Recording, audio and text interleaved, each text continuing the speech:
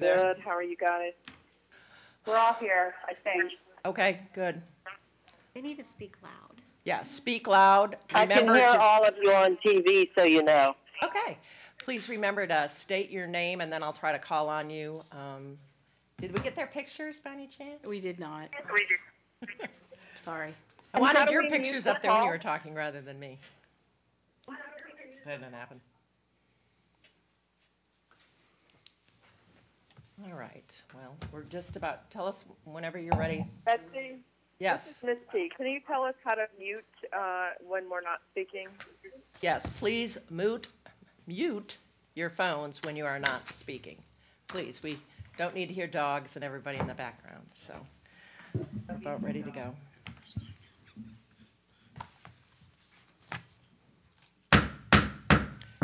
Good morning and welcome to our emergency meeting, which I'm going to call to order. The Board of County Commissioners emergency meeting of April 3rd. First of all, I'd like to do a roll call for everyone that is on the line. I will start with Carol Whitmore. Here. Okay. Reggie Bellamy. Yes, ma'am, Madam Chair, here. Okay. Vanessa Baugh. Here. Steve Johnson. Steve Johnson, are you on the line? Okay, I guess Steve is not on the line. Maybe he'll join us. Steve, if whenever you get here, let us know. Misty Servia. Here. Priscilla Trace. Here. Okay. All right. I want to just say thank you to everybody that is here today. We know it's not easy to leave your home when you're being told to stay at home. So we really appreciate you all coming out here and practicing social distance. And I really want to thank our staff who's been working so incredibly hard to try to deal with this issue. None of us want to be here. None of us want to have to take on these responsibilities, but we do. And so we're going to do our job, and so I just want to say a special thank you to our staff that literally could be risking their lives by being here, so I really appreciate it. I'm going to go ahead and read a statement regarding what the purpose of this meeting is. And just for all the commissioners on the line, we do have sign language interpreter. We've been asked to speak clearly and slowly, so I'm going to try to do my best. This afternoon, the County Commission will be considering emergency resolution 20-53 that would create a temporary local curfew, and it would give our local law enforcement offices the ability to enforce group gathering restrictions on private property in conjunction with Governor DeSantis's Executive Order 20-91 and 20-92. If you're viewing this meeting at home, you can read the resolution at www.mymanatee.org/COVID-19-19. That is the county's primary information resource for residents who want to know what the county is doing to prevent the spread of coronavirus. Because of the unique circumstances of the coronavirus, we are strictly observing social distancing here at the County Administration Building. Most of our employees are now working remotely, and we have limited the number of people who have been allowed inside our chambers. Public input and involvement is a critical part of our local democracy, and it helps those of us on the commission make strong, informed decisions that are in the community's best interest. So given the circumstances of this emergency meeting, we will be accepting public questions via phone call-in for the first time ever. At the bottom of your screen, you should see the call-in. You should see the call-in number, 941-745-3700. Again, I'll repeat that, 941-745-3700. From now until after the board finishes debating, we'll have call takers who will answer the lines and relay caller questions to County Administrator Courier and to me. After the board's initial conversation, we will take 10-15 minutes to read over questions that come into our call line. After that period, I will come back to the board for final comments and a vote of the resolution. If we do not get around to each caller's question in the allotted time, the county will answer those questions to individuals who leave their email with us when they dial in. So I hope everyone will have an opportunity to get your questions answered. If you don't have the opportunity today or during this meeting, we will follow up with any questions that you send us. So at this time, I'm going to go ahead and turn it over to the county administrator Thank you. to continue. Thank you, Chairman Benak and commissioners that are on the line. We appreciate you being here today. I am going to introduce Jacob Sauer, who is our Public Safety Department Director, who's going to begin with some information about today's subject matter. Good afternoon, Chairperson, Commissioners, Mr. Palmer, County Administrator Courier. Before speaking to the proposed resolution, I'd like to provide you with an update on the COVID-19 event and Manatee County's response efforts. Since our last update to you on Tuesday, March 24th, the virus has rapidly spread from 380,000 to over 1.2 million cases being reported around the globe. As of this morning, Manatee County has climbed to 94 local residents with positive cases and 3 deaths. The state of Florida has over 9,500 total cases, 8,600 being Florida residents, and over 300 non-Florida residents. And that is expected to surpass 10,000 by the end of the day. 1,167 people within the state of Florida continue to be monitored. Sadly, the death toll across Florida has risen to 144. Moving on, locally, we opened up a drive-through specimen collection site at the Braden Area Convention Center March 27th through March 30th. Over those 4 days, we received 197 Manatee County residents who had a prescription and appointment to be tested. We are starting to see those test results come through now. However, Department of Health will be waiting until all 197 tests results are complete before producing a report of those tests. That does not mean that those 197 residents are not being informed as their test results are provided. It just means that the Department of Health is not providing a report until all results are complete. The Emergency Operations Center remains at a level 2 activation for select emergency support function personnel until further notice, with the majority, if not all, personnel working remotely and communicating through conference calls and video chats. On March 22nd, Florida Department of Emergency Management established 5 objectives that as a state we are working under. Stop the introduction of COVID-19 in our community, protect the elderly and our vulnerable population, perform testing with a holistic approach, encourage social distancing through multiple forms of messaging, and prepare medical surge needs on the horizon. Considering these 5 objectives, Emergency Management continues their partnership with the Department of Health every day through either conference calls or community stakeholder meetings held virtually. In addition to calls multiple times a week with region partners and daily calls with the Florida Department of Emergency Management and all other counties. As of today, there have been 131 mission requests by partner organizations that have been submitted to the Emergency Operations Center. While we begin to receive deliveries on March 22nd, ongoing medical supply limitations have the potential for leading to a destabilization of the health and medical lifeline. With the help of the ESFs and many department personnel, Emergency Management continues to focus on work groups such as faith-based work for assistance in working with volunteers, daycare work group, feeding work group, the homeless work group, alternate care sites, fatality management, and recovery work group. As we move forward to prepare for the medical surge on the horizon, alternate care sites are being evaluated, hospitals are placing tents in parking lots, and the healthcare atmosphere in our community is starting to change. These actions are all being taken to accommodate the surge in hospital needs and to find alternate locations for recovering patients to isolate for 14 days. It's important to remember through projections put out by the state as well as private research institutions, they indicate our community, our state, and our county will continue to feel the effects of COVID-19. A projection put out that I have been closely following that remains accurate to date projects by April 8th, the state will have over 21,000 positive cases and Manatee County will have over 300 cases. We are already halfway to that projection. The county to the north of us, Hillsborough County, currently has over 400 positive cases and 5 deaths related to COVID-19 now. All projections agree Florida will see a surge of patients peaking May 2nd. I'm here to tell you, now is not the time to believe our community is immune to these numbers or this pandemic is under control. Locally, our first responders and healthcare workers are already feeling the effects of COVID-19. you have seen the news and the papers of healthcare workers having limited access to supplies to properly protect themselves while caring for these very sick patients. We are making doomsday plans, changing medical protocols, screening everyone, and face the possibility of rationing personal protective equipment.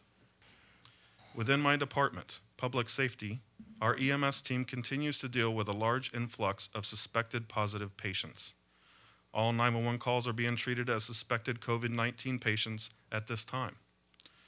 We are finding the signs and symptoms continue to evolve with COVID-19 daily. This takes a toll on our paramedics, EMTs, and first responders in many ways. Emergencies are still occurring daily on top of this global pandemic. Daily operations are still occurring. People are still having heart attacks, vehicle crashes still occur, and the normal cases we see with everyday life goes on. On the other side, first responders who come in contact with positive COVID-19 patients undergo various degrees of isolation. This is putting a strain on EMS, fire department, and local law enforcement personnel daily to maintain adequate levels of staffing and respond to 911 calls. We are in unprecedented times, and we will have a real problem when the virus peaks in our community. Our healthcare system and our first responders will not be able to manage the surge of sick patients. Now is the time to make swift, purposeful decisions before we reach the peak, to preserve our workforce, protect our healthcare infrastructure, and protect our community.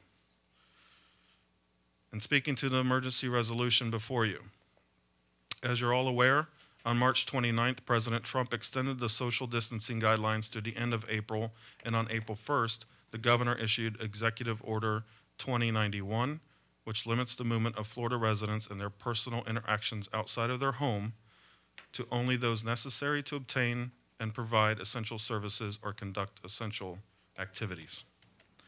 Given the two recent orders, the Manatee County Policy Group met twice since then to discuss additional measures that will send a clear message to the residents and visitors of Manatee County that social distancing practices must be taken seriously. Currently, Manatee County's COVID-19 restrictions are only enforceable on public property such as public beaches and public boat ramps. And while the public has largely heeded those restrictions, group gatherings at private residences outside, such as vacation rental homes, as well as recreation centers and event halls, continue to pose a public health risk. Commissioners, we have reached a critical point in our local response to the COVID-19 outbreak. Already, nearly 100 Manatee County residents have the coronavirus. Tragically, 3 have died. There are likely many more residents who have the virus or will have it later this month. I believe the time is now for our leadership to enact clear guidance to Manatee County residents. The clear message that we have the ability to send today is that social distancing orders must be taken seriously and are not to be ignored. As we lean forward, it's important that we enact measures now to save lives later. The resolution presented today, I believe, will help Manatee County flatten the curve and potentially save many lives. The proposed temporary curfew before you today would prohibit non-essential travel that is not for food, medicine, essential supplies, and employment, from 10 p.m. to 5 a.m. 7 days a week. If the temporary curfew is approved as part of the proposed resolution today, the curfew hours would become effective immediately. The purpose of this curfew is to assist local law enforcement in keeping people at home when they need to be. An overnight curfew will further ensure that Manatee County drivers and pedestrians are outside of their home only for serious reasons, such as commuting to or from an essential job. It's important to note that this does not enact a police state or martial law. There will be no roadblocks. You do not need papers. If you're pulled over or questioned by law enforcement during this temporary curfew, local law enforcement officers will be educating those without a valid purpose on why they should be at home. And looking through the state web EOC, Emergency Operations Center Board, over the past week, several counties or jurisdictions within those counties have enacted similar temporary curfew hours. Broward, Leon, Orange, and Osceola counties are from 11 p.m. to 5 a.m. Hillsborough, Liberty, and Miami-Dade counties are from 10 p.m. to 5 a.m. And Gadsden County is from 9 a.m. to 6 a.m. The goal of today's emergency resolution is to provide the Manatee County Sheriff's Office and multiple municipal police departments with the ability to issue citations to group gatherings outside on private property and anyone not in compliance with the Governor's Executive Order 2091 and 2092. Under Florida State Statutes 252.5, those who violate the State Emergency Management Act are guilty of a second-degree misdemeanor and can be served a notice to appear. In conclusion, this proposed supplemental emergency resolution adds support to the White House and Governor's directive to slow the spread through April 30th, and also helps our local law enforcement, the Department of Health, first responders, and the medical community protection and ability to protect our citizens in a more stringent way. As a wise woman might have said yesterday, if you thought you could save one life by being temporarily inconvenienced during this unprecedented COVID-19 event, wouldn't you want to? With that, I would like to close in thanking the policy group that's met twice this week and their continued efforts to work with all of our local leaders in coming to conclusions on our next steps. And with that, I can take some questions. Thank you, Jake. I think we also have the sheriff on the line. If Sheriff Rick Wells would like to make a statement, now would be the appropriate time. Yes, ma'am. Thank you, Madam Chair. Just let me first say I really appreciate Jake and Sherry and everything that the group has been working so hard to do. I just want to bring up a couple points here. First of all, let's just take a look at the actual executive order from the governor. And if you have that in front of you or if you have read it, it already requires all persons in Florida to limit their movements and personal interactions outside of their home to only those necessary to obtain or provide essential services or conduct essential activities. So even during the daylight hours, it's a violation and it's a second-degree misdemeanor not to follow the orders of the governor.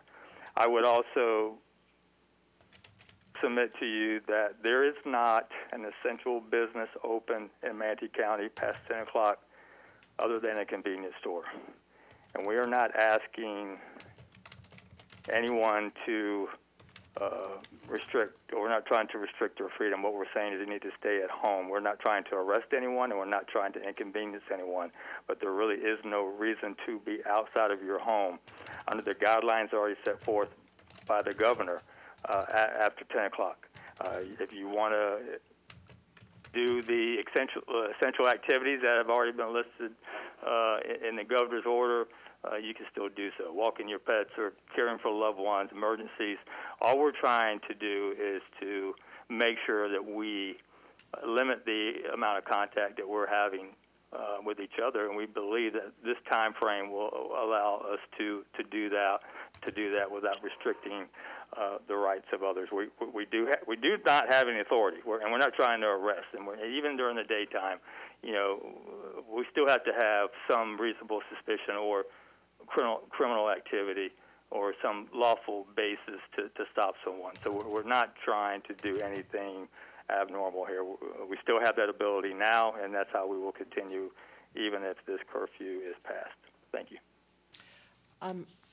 Rick, this is Commissioner Benak. If you could just, because of the discussion we had in the policy committee about how this, the governor's order only applies to public property, in order to take any action on any private property, we would have, that's why this proposed resolution, is that correct? That's correct. I mean, the governor does not, the governor's order does not allow us to take any action against anyone on private property that is violating the order. 10 or more people, they would be able to do so. And we have received calls from the public. We've received emails from some commissioners, even last week, on what we could do, and we can do nothing. If someone wants to be on private property and they want to have a party right now, they can do so. And we could do nothing more than to ask them to abide by the CDC guidelines, and if they chose not to, we would have no further action. Right, and there's no intention on your part to go into anyone's home to enforce the regulation? Absolutely not. Okay, well, I think Madam Chairman? please state your name, who you are, so I can answer. I don't know who that is. Who's Madam saying? Chair, could we Mr. possibly Servia, confirm, Mr. could we Servia. possibly confirm whether Commissioner Johnson has joined us on the line? Steve Johnson, are you on the line? Okay, thank you. Yes, I am. I'm here. Okay, thank you. Excellent. Let the record show that Commissioner Johnson is on the line. Okay, Misty, go ahead. Yes, thank you. I have a couple of questions, and maybe our sheriff is the best to answer them. Sheriff, have there been some problems recently that has resulted in this recommendation? And if there has, can you be specific about them? I can only be specific in regards to some information that we receive in complaints about people gathering at parties outside of their residence. Okay. And what about private clubs like the Moose Lodge and the Elks and things like that? Has that been a problem, or are they already shut down? Well, they are, to the best of my knowledge, they have shut down for the most part. They're not selling alcohol, and I don't believe that we've had any complaints from those type of establishments. So when I heard of the different counties in the state that have imposed a curfew, I didn't hear any of our nearby counties. Is that correct? That's correct. As far as I know, Hillsborough County and Pinellas, or Hillsborough County was the only one that I know of that had an actual curfew close by. Okay. So if someone wanted to, have some sort of activity during those hours, they could just drive to Sarasota, right? Is that what's going to happen? Because that's kind of what I fear would happen if we impose a curfew. We might just be pushing people to a different place. Well, let me say this, though. You're still in violation of the executive order, no matter what time of day or night it is, unless you are actually going to or from one of the essential services or conducting essential activities. There's no other reason to be out, and the executive order is clear that you can't just be driving around Manatee or Sarasota County just because you want to. You have to be going to or from one of the essential businesses, or you have to be working, or there's an emergency that for some reason, brings you out of your home at that time of night. Right. Okay, and I'm just interested in hearing more information because, while I really do want to protect, all of our people and our healthcare workers, it does give me pause whenever we talk about taking away our civil liberties, So I appreciate hearing more information and specific examples. And one of the things I want to ask you about, Sheriff, and I sent you an email on this, is there's a business called Bingo Land, and they are still operating. And well, while I haven't... Let me. I don't mean to cut you off. We've already talked to those type of establishments. They have been ordered to shut down. As of yesterday, they were in compliance, or said they would be in compliance. And if they're not, then we will go back out to that business and we will shut them down. And if they continue not to abide by the governor's executive order, then they will be ordered, or they'll be issued a notice to appear and have to appear in court. Okay. Okay, that's good to know.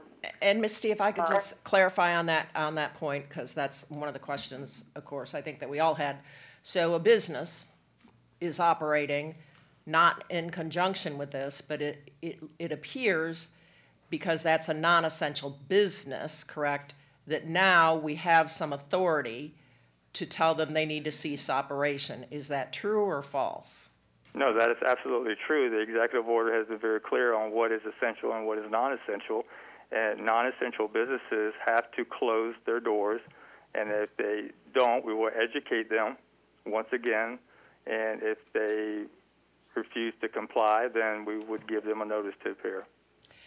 And the reason I ask that is because Pinellas County recently adopted a resolution clarifying that they have the ability to shut down non-essential businesses. And I wondered, well, okay, they felt the need to adopt such a resolution to do so. And I know we'd had this discussion in the policy committee. What authority do we have if it's not on a public, if it's not in a public property?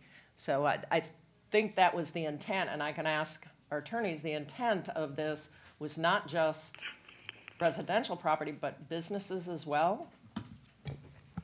Any and all private properties, Madam Chair. Okay. Regardless of the nature of use or occupancy, any and all private properties. Okay, Misty, I'll go back to you. Yeah, let me ask one more question about essential business, because when I read the governor's order, it seems to include most businesses. Can anyone tell me what is excluded? And I've had a number of emails about Hobby Lobby, and some people say that is an essential business because they sell materials to make masks, and others are very upset that they are open. Is Hobby Lobby an essential business?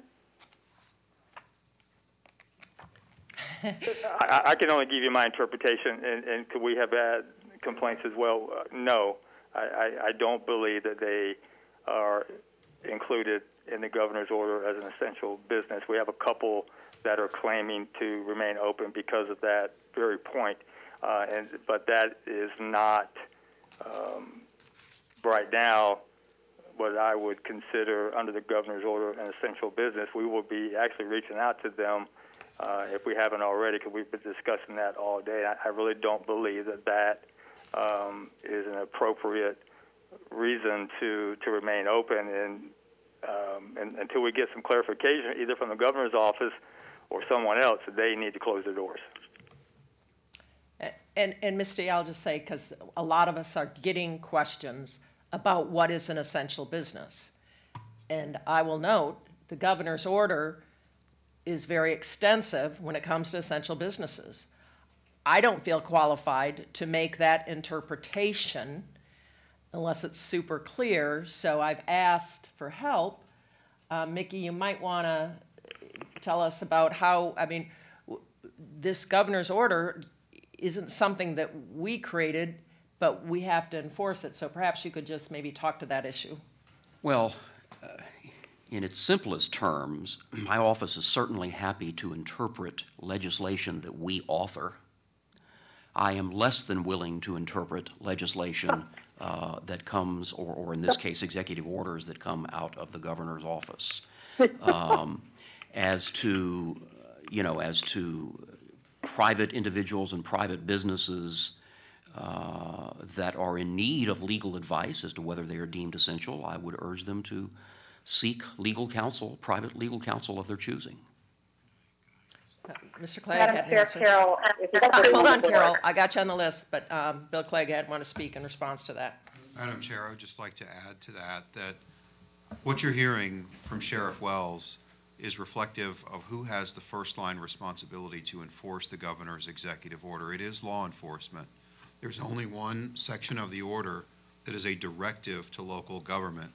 So this isn't something that's going to be coming through our code enforcement system. It's going to be primarily the sheriff under Chapter 252, the Emergency Management Act, who is going to be enforcing it.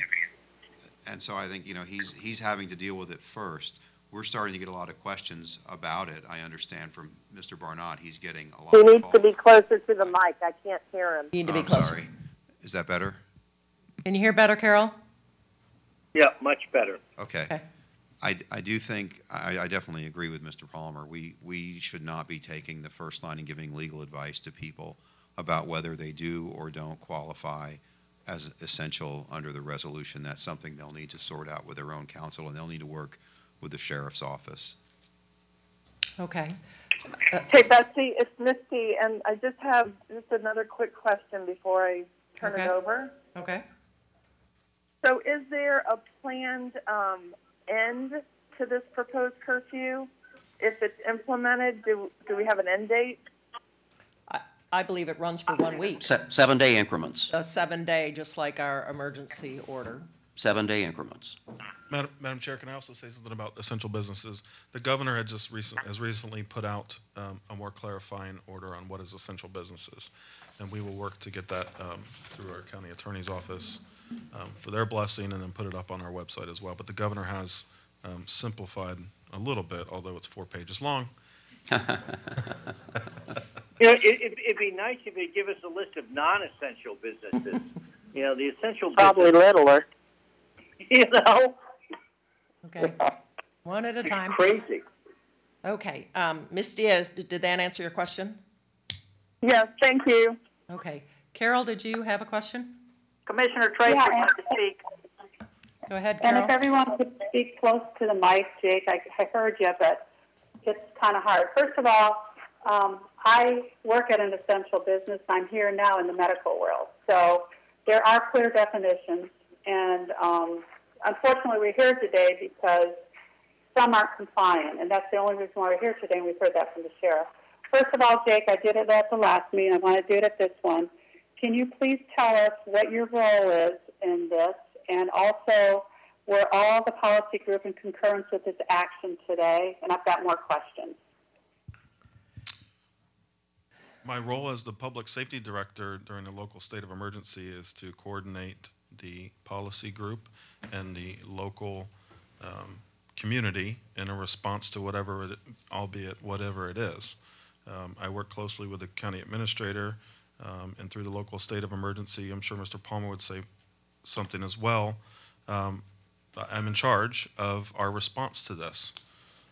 We hold weekly policy group meetings with the sheriff, the police chiefs, and all the elected mayors, as well as the county administrator and Mr. Palmer, and the chairperson, Commissioner Benak. In the last week, the policy group met to discuss the governor's executive orders, and through different conversations, all of the members of the policy group recommended the resolution before you today. Thank you. My next comment or question also, in our resolution that you'll see, it's in 7-day increments, which I think is smart. I think what it says in it that it can be extended by the chair and the group. I think this is an important issue enough that this should be us voting on this every 7 days. I mean, it's very easy to do this teleconference. So if it's not, I would suggest when we get into discussion that we take responsibility for the vote, and you recommend it, you bring it up, we look and see where we are, and then we vote whether we should extend it another 7 days. I've had, of course, concerns about, I got this one at 7:30 this morning, I'm sure all of you had too, about walking around at night, and except if you're walking dogs, you can go 250 feet. I told Sherry I was going to bring this up. I don't know about any of you, but my dogs require longer than 250 feet to go to the bathroom. So, and I'm hearing that from everybody. I mean, can you walk around your local block? Can you walk around down the street from your block? I don't think the police are out to get you just because you're walking your dog. But most people walk their dogs before they go to bed, and that's usually between 10 and 11. So, and it's coming up the weekend. So that's something.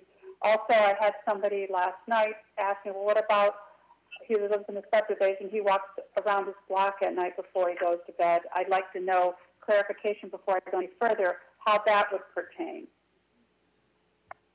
Okay. As far as walking around the block, which I walk a long ways with my dog at nighttime, but usually it's before 10, but go ahead. I've got a somewhat generic response. We could sit in this room and literally come up with thousands of potential factual scenarios. And an effort to address each and every one of those would probably result in a resolution that is hundreds of pages in length. We rely upon our law enforcement officers to exercise good judgment in the field. They do it every day, 24/7. Whether to give somebody a speeding ticket or just a warning is the simplest of examples. It is hard for me to imagine that any law enforcement officer would issue a notice to appear to someone who's walking around their block to get exercise and who otherwise is willing to comply with the officer's orders to return home.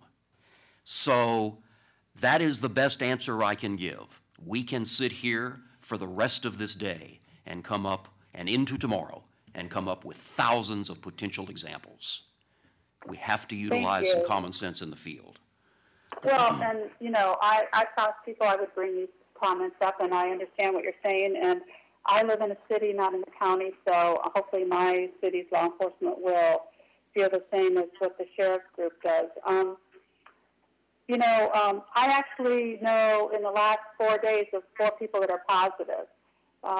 And it was kind of a joke you could see on social media. How many people do you know that are positive now? Well, in the last 48 hours, I know 4 now. I'm still, as you all know, working really closely with the medical world, working with them however I can to help them, and I'm staying involved with it. And they have been happy to see what the county's done so far. They want it more, and I maybe there are people there today for that. But because they're seeing them coming into the emergency rooms, both hospitals have patients that are in the hospital as well as community people that are positive in their homes. So this is not something to take lightly. So our job as county commissioners is budget and public safety. And to me, my hard decision that I have to make is for the citizens of all of Manatee County. I've seen a few emails today, and maybe the attorneys or the sheriff can help me out on this. But if we do this, thing at night, we're signaling out poor people. I didn't like to hear that at all. I have vacationers next door to me that party all night long, and so I think it's everybody. But I'd like to hear from the sheriff because I got like 2 or 3 emails. Somebody's gotten people to send us emails on that, and we've all gotten text messages and emails from people saying that we're infringing on their civil liberties. And so when I'm hearing people say that, I got the same text message or email. So I get it. We're all getting pressures from both sides, and that's why you're hearing the commissioners ask the questions they are. But Sheriff, can you rest assured that this doesn't discriminate? Well, I think it goes without saying, Commissioner, to be honest with you. This is an executive order that we're trying to enforce, and this executive order, without a curfew, will be enforced regardless of who you are and where you live. A violation is a violation. I also want to say that we're not trying to arrest someone for a second-degree misdemeanor and put them in our jail, which is another location that we are trying to control, and as you know, is very difficult. So what we're trying to do is just to give people the understanding and educate them on the importance of just staying at home, and that's the executive order. Stay at home, and we're not going to be driving around neighborhoods and trying to put people in jail. If you are outside walking, you have the right to do that. That's stipulated inside of the executive order.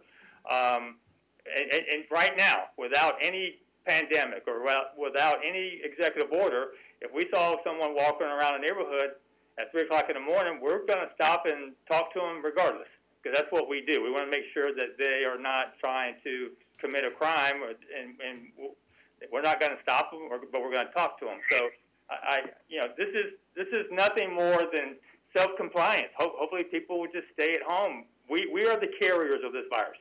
We spread the virus.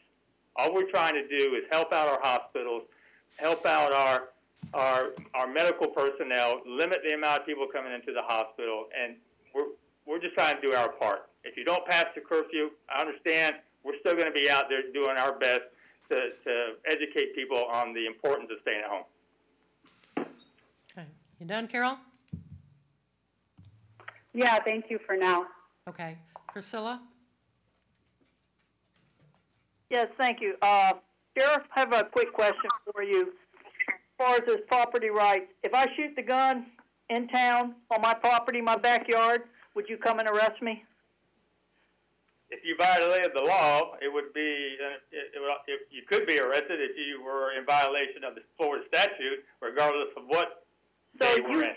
So technically, right now, if someone's breaking the law outside on their private property, you have the right to go on the private property as the law is written today. That's right. That's correct. Okay. So technically, what you're saying is nothing's really changing except one law change in the sense of, unfortunately, the governor does not want 10 or more people gathering. That's so all you're doing is enforcing the law just like you do on every other thing. If someone was burning, you'd be arresting them because there's a burn ban. If you shoot or break the law in your backyard, you're going to get arrested if y'all are there to see it. Correct? Yes, ma'am. So absolutely nothing is really changing than what we had 40 minutes before we started this meeting. Correct? Yes, ma'am. Thank you. Okay, other commissioners have... Vanessa Baldwin. Go ahead, Vanessa. Priscilla, great questions. Thank you for those. I was wondering about the same thing. Sheriff, I'm glad you're still on the line, and I'm really glad that you're in this meeting.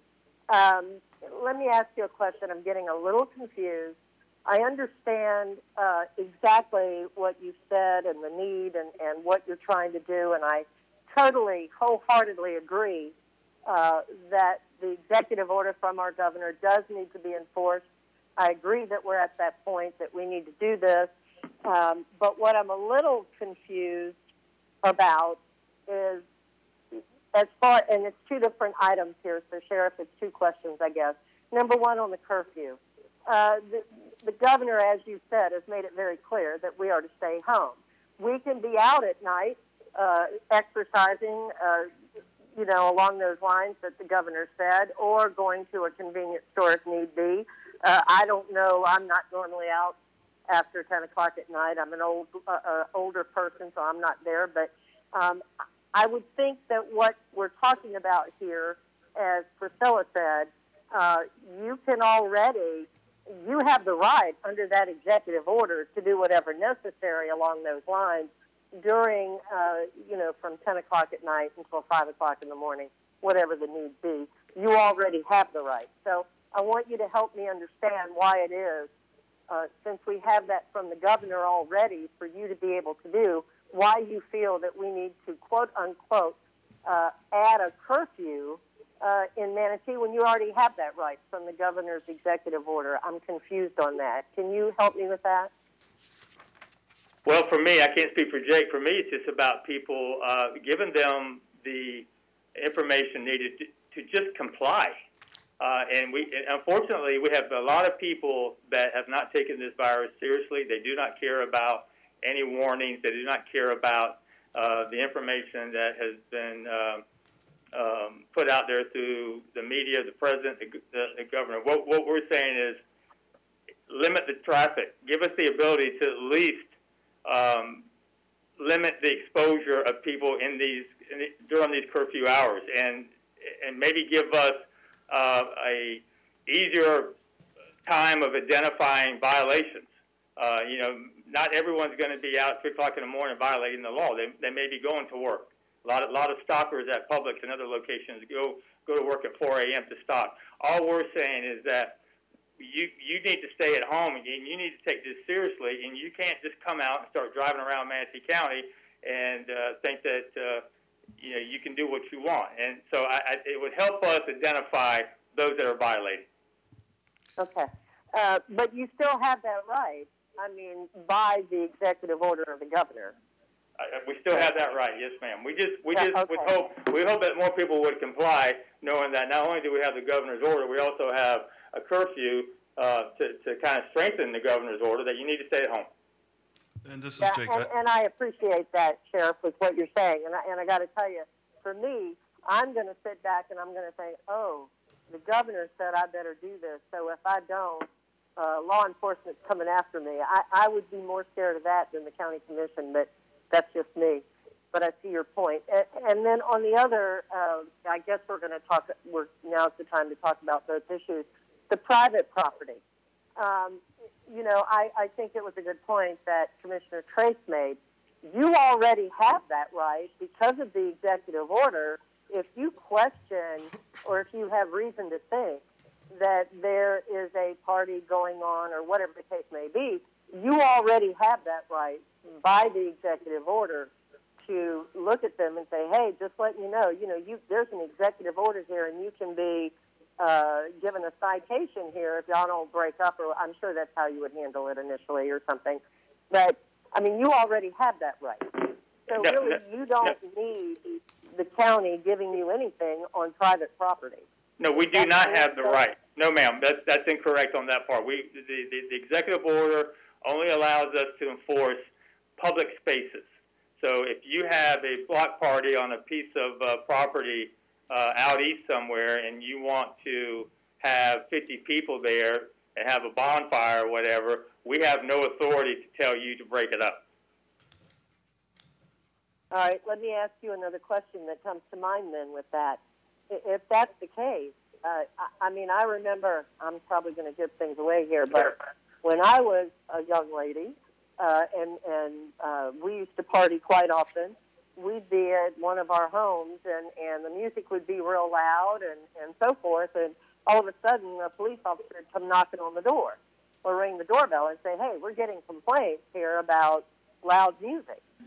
Can you not do that as well? Can you not say, hey, we've gotten a complaint here?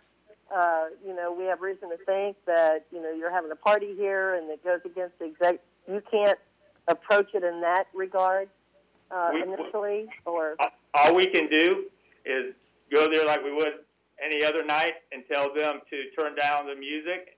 And if they complied with that, and they had 40 people outside and they complied with the loud music, then we could not tell them to break up the party because they violated CDC guidelines. Okay, so my last question on this, and thank you, Sheriff, just trying to get a good idea here. No, I'll have other questions later, but the next question is, if you're at that, say you go to this party, and you're seeing, you can tell there's more people there than should be. That executive order doesn't say anything about people more than 10. It specifically says in public facilities or something along that line, public property, you can only do that. Because I don't remember reading that in the order. That's why I'm asking. Yes, the order is very specific. Public spaces only. Okay. Thank you, Sheriff. That's all I have for right now. Okay, Jake, I know you wanted to respond to Vanessa. Yeah, and we've since moved on. I do agree with the sheriff in what he said. It does give the deputies, law enforcement, and the healthcare workers a time to breathe, that curfew. We hope by the message of a curfew, it gets across that they should be at home and that the people that are out after those hours have a true purpose to move about the county. It gives the healthcare workers and law enforcement less interaction and hopefully allows us to slow the spread of the virus. Okay. At this time, I'm going to take a 5-minute break to give our interpreters and our clerk a break. We'll be back in 5 minutes. If you guys have more questions, let me know. We're going to be reading from, we're going to hear from the public that is here and is signed up to speak, as well as the emails that we've received. We're going to try to answer those questions. But to give our folks that are working so hard and doing the signing, we're going to give them a little break here, 5 minutes. Okay?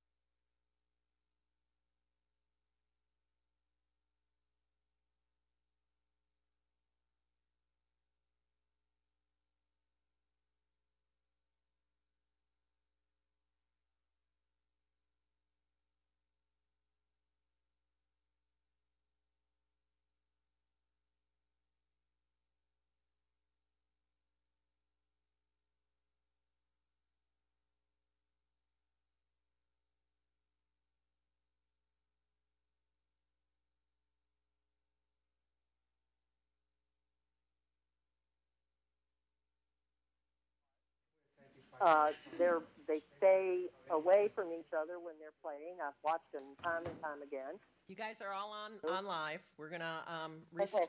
we're gonna go back in session. All right. We've got some people signed up to speak, and then we'll start with the questions. I'm going to start with Dr. Stephanie Minter from Manatee Memorial Health, I assume, Hospital. If you want to come down to the microphone, just state your name for the record, and be glad to hear from you. Yes, can you hear me? Yes. Can you hear me okay? Can you hear me now? Yes. Very good. All right. Well, first, thank you for allowing us to come and speak. I am Dr. Stephanie Minter, Chief Resident for Internal Medicine over at Manatee Memorial Hospital. I first want to start by saying that nothing is more essential than your health. And we both stand in unenviable positions. You deciding as to certain resolutions and proposals that may limit the activities in your community, and us deciding to allocate resources that may limit access to certain levels of care. So let me say on behalf of all of us that the rapid progression of this condition is what is most concerning for us. And yes, we do know that there are many people in the community who carry the virus asymptomatic, which means they don't have the cough, they don't have the shortness of breath, and they don't have the fever. It's these concerns that we have about silent spread that we offer our support in any way that we can to help you as commissioners guide and lead by example the people in your community. So that's kind of all we ask, is that we continue to support each other in being somewhat paternalistic for the people that have elected us to be in this position and for the people that we swore to protect. That's our statement. Thank you. Thank you. Would you like to speak also? Please just state your name for the record. Yes, my name is Dr. Werder Marciales. I'm an internist in town. I have been here for several 20-plus years, and I'm also the program director of the internal medicine residency at Manatee Memorial Hospital. We have been actually very concerned about the progression of this disease. We have seen what has happened in different countries and different models. And when we do a parallel comparison of what the population in Italy and the population that we have in Manatee County, we're very concerned because we have our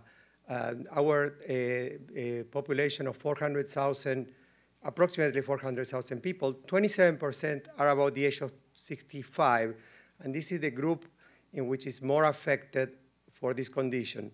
We have 13 nursing homes with 1,500 residents, and the possibility of this being a catastrophe is not to be taken lightly. I believe that anything that we can do to prevent this, it should be done, because we're here to protect the right of the people to be healthy. And that is the right that I think that is more important for us as healthcare providers, because I have the feeling that every time that I could go home, I have to separate from my father, who's 90 years old, recently was sick. I have not been in contact with my kids, who I haven't been able to embrace them for 2 weeks, because it is for sure that I am a person who are in contact with patients, probably at high risk to transmit this disease to other people.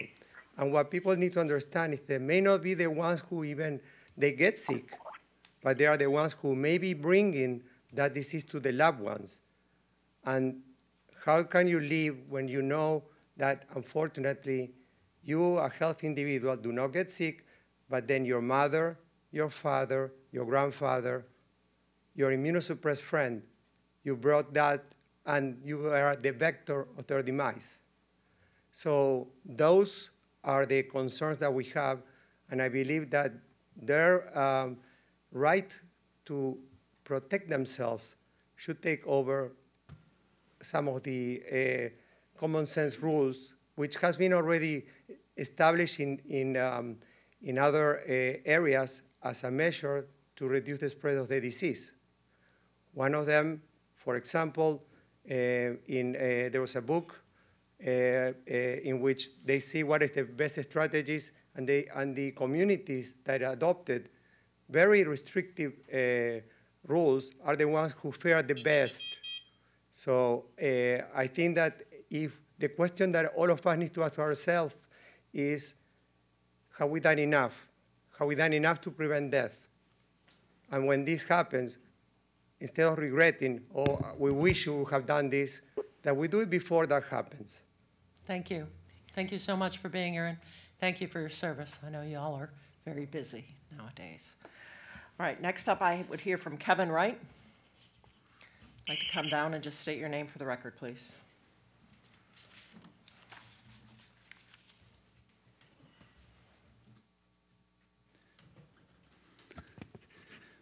Thank you. My name is Kevin Wright, citizen in Manatee County.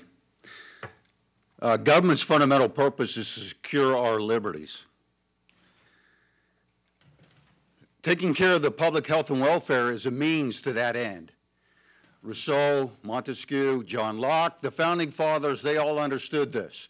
And if for any one of the commissioners to vote for any part of this aspect of this resolution is a demonstration that you do not understand what the founders and what the shoulders upon which they stood, what they meant by that, the fundamental purpose of government. I stand in opposition to this resolution in any aspect of it. Part of it's arbitrary. The curfew is arbitrary, as much of this is. You walk around and we had people walking with each other. Some people wear a mask, some are not. It's a little bit of a facade. Some of this is government trying to say, we want to tell folks, we're doing something. We're doing something. And that's not good enough. A curfew, we could achieve the same purpose by saying, okay, from noon to 8 o'clock or noon to 5 o'clock, and during the day you cannot do this. The only difference is at night it's a little bit harder to see somebody walking around. Not all behavior, especially good behavior, should be subject to the law. Riding my bicycle or walking with my wife any time of the day, up until now, was not bad behavior. In fact, it was seen as good behavior. And now it is a misdemeanor, or is expected to be a misdemeanor. There is a red line which you cannot cross as an elected official. And of course, the choices then are in elections. Most of the county commissioners are carrying and running either this year or next year for election under the banner of a party whose one of its fundamental principles is constitutionally limited government. Constitutionally limited government. Any county commissioner that votes for any aspect of this does not understand constitutionally limited government, is just standing against that, and I will do everything within my power as a citizen and try to enroll others that even if everything else you've done heretofore is good, this is a red line. It's a red line that you may not cross. And if you cross it, everything within the power of the citizens and everybody else that we can muster, you will not be reelected this year or next year when you stand for election. Thank you. Thank you. Next up is Kenneth Piper.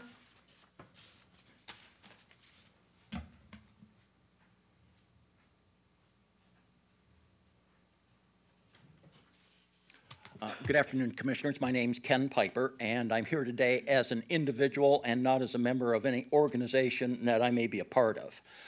The statement was made here earlier today that no one wants to violate anyone's rights. Well, in fact, that's exactly what you're doing. You are violating people's rights. The question is whether or not you can validly do that. Now, when I said you're violating people's rights, the Fourth Amendment gives people the right to be secure in their houses and papers. So your resolution proposes extending this from public spaces to private property. The sheriff says that this will not apply to the area, or it will not apply inside your home. It'll only apply to the area outside. But that is not what the resolution says. It says private property. So if there's a loud party going on, inside your home and your neighbors don't like it, they're definitely going to call the sheriff. He's going to show up. And then we say, okay, Sheriff Wells said in the commissioners meeting that he wouldn't enforce any violation as long as it was inside your house. Well, I don't think we should rely on that. I think you need to clarify the resolution, at least for those purposes. Now, I really don't understand what the basis for the commissioner's order is. The governor's order 20-91 applies only to public spaces. And public spaces is defined in Florida Statute 87611.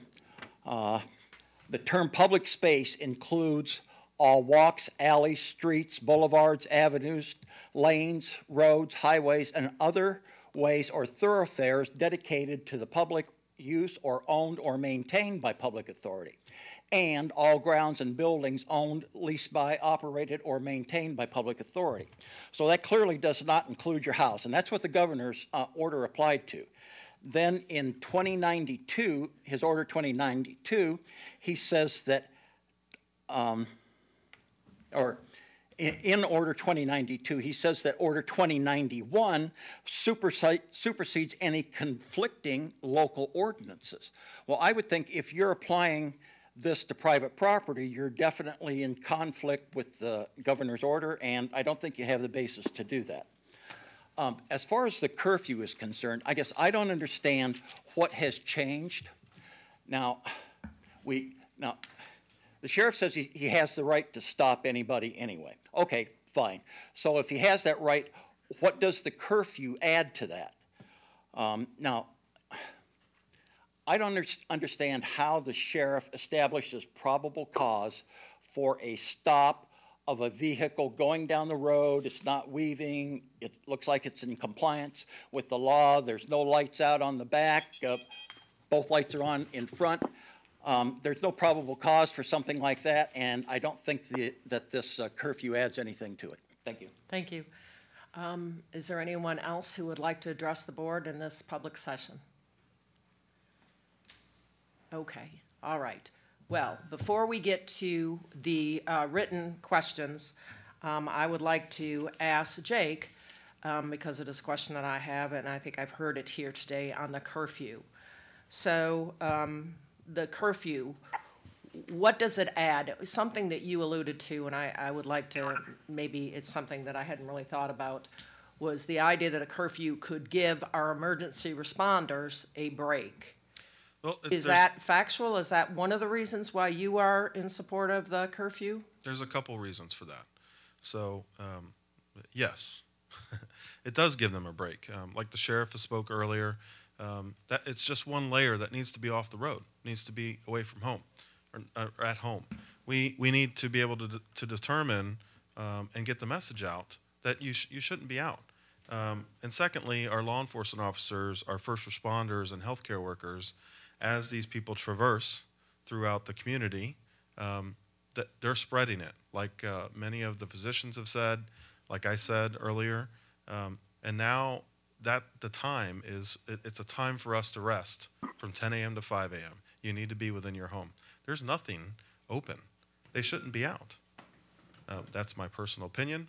But when you talk about a curfew from 10 p.m. to 5 a.m., that gives our healthcare workers, our law enforcement officers that are still out protecting the citizens time to take a break, not expose themselves to other individuals because they're going to be out in public and going about whatever business they think that they may be doing. Okay. Also, the 2092 question has been raised repeatedly, and I heard the governor clarify, and so I was totally clear on what 2092 was. The county attorney had given us his opinion in our policy committee that we could be more strict than the governor. The governor said exactly the same thing, that that was the intent. But I'm going to ask the attorney to respond to that question. Thank you, Madam Chair. Yes, generally speaking, local governments are allowed to adopt restrictions that are more... Speak up, Nikki. Directly into the mic, please. Local governments are allowed to, that's usually not a problem for me. Wow. Local governments are allowed, this is well-established Florida law. The courts have spoken on this issue on numerous occasions. Local governments can enact restrictions that are more restrictive than state law, or in this instance, a governor's executive order. We cannot enact regulations that are in conflict with state law, but we can enact regulations that are more strict than state law. And so the governor's executive order number 92 did nothing more than confirm the long-standing state of Florida law. And as the author of this particular document, it is my legal opinion that there is nothing in this document that is in conflict with the governor's executive order. Yeah, and the governor even gave an example in his press conference yesterday, saying that where the executive order says that parks will be, well, I don't know if it was parks, but he said recreational facilities could be open, but he specifically said if the local government wanted to close a particular pathway, they could do it. So I felt I understood what he was saying. Jake, you wanted to respond to that? Yeah, and just to add, daily, I'm on a statewide emergency operations phone call.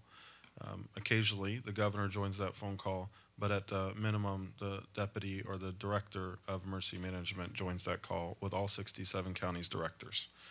That has been quite the topic in the last 2 days since the governor's 2091-2092 order. I can tell you more than not, every county felt like it should have been more restrictive in nature. And they have clarified with the director of emergency management and with the governor that what Mr. Palmer told you is correct. Okay. We don't have any other questions here. We're going to go to the questions. I'm sorry, who's that? Commissioner Benak, Vanessa Ball, I do have one thing I'd like to ask. Okay, go ahead, Vanessa. Okay. With what I've been sitting here hearing from the county attorney and Jake, I get it. I know you guys have just been unbelievable with what all you've been doing. But I have to ask a question. Most of what I've been hearing is why we can do this curfew. But I think what I need to be hearing, I don't need to hear why we can do it. I'd rather hear why we should. And I really haven't heard where right now, how much traffic is out on the road between 10 and 5? Has there been issues? Has there been problems? I'm going to let Jake take the lead on answering that, and I may supplement his remarks. I'm not done yet. My apologies. You took a breath there, and I'm sorry. I thought you were done. No, I'm busy coughing. Great. I guess my question, I know, I was waiting for somebody to say something about that. I'm not quite understanding. I'm hearing why we can do it, but I really haven't heard a lot about why we really need the curfew. What issues have been going on? Okay, Mickey. Okay. Well, I think Jake, you said was going to go first, and the sheriff is also on the line still, right, Sheriff Wells? And put me on the list. I'm here. Okay, good, because you might want to weigh in on that question. I think it is a question a lot of people have had. Okay. Go ahead, Jake. I thought I was clear earlier. Let me continue to reinstate it. I do believe that with a curfew, the public should know they should not be out on the roadways. Even today, right now, as I drove here to this meeting, it looks like a normal day. And what I want to get the message across to those in the audience listening, we are at a critical point to flatten the curve for exposures to COVID-19. A curfew only assists us in doing that. I am very worried that as law enforcement continues their journey through this with our first responders, they will become exposed to this virus. As that occurs, that is occurring right now in EMS, the workforce will continue to drop. And at some point, we have to have a conversation about limiting the workforce and the county government and how that operates as more people become exposed and quarantined. The curfew speaks to a time when you should be at home. You should be at home. There's nothing for you to do from 10 p.m. to 5 a.m., and it allows those who have to continue to work to not be worried about dealing with more people throughout the county. Mr. Palmer? Yeah, that pretty much mirrors what I was going to say. The curfew will serve to dramatically decrease the number of people that are out and about in public spaces and in outdoor areas on private properties, thus reducing, there's the potential to substantially reduce the amount of interaction between people and thus substantially reduce the spread of the virus. And Sheriff Wells, I wanted to give you the opportunity as well to respond. I think Jake and Mickey covered it. I think the important thing for everyone to remember is that as we continue to have exposures, even if we have a deputy that has not tested positive, we still have to quarantine these deputies for 14 days, and we've had to do that already, and so that's an impact on staffing, which means that we have to try to pull from within the ranks to cover their shifts. So 14 days in law enforcement or EMS, that's a long time to have a deputy or a paramedic that's not on his or her regular shift. And I also want to clarify something that the gentleman stated earlier about our right to pull people over. He's absolutely right, and I want to make it clear.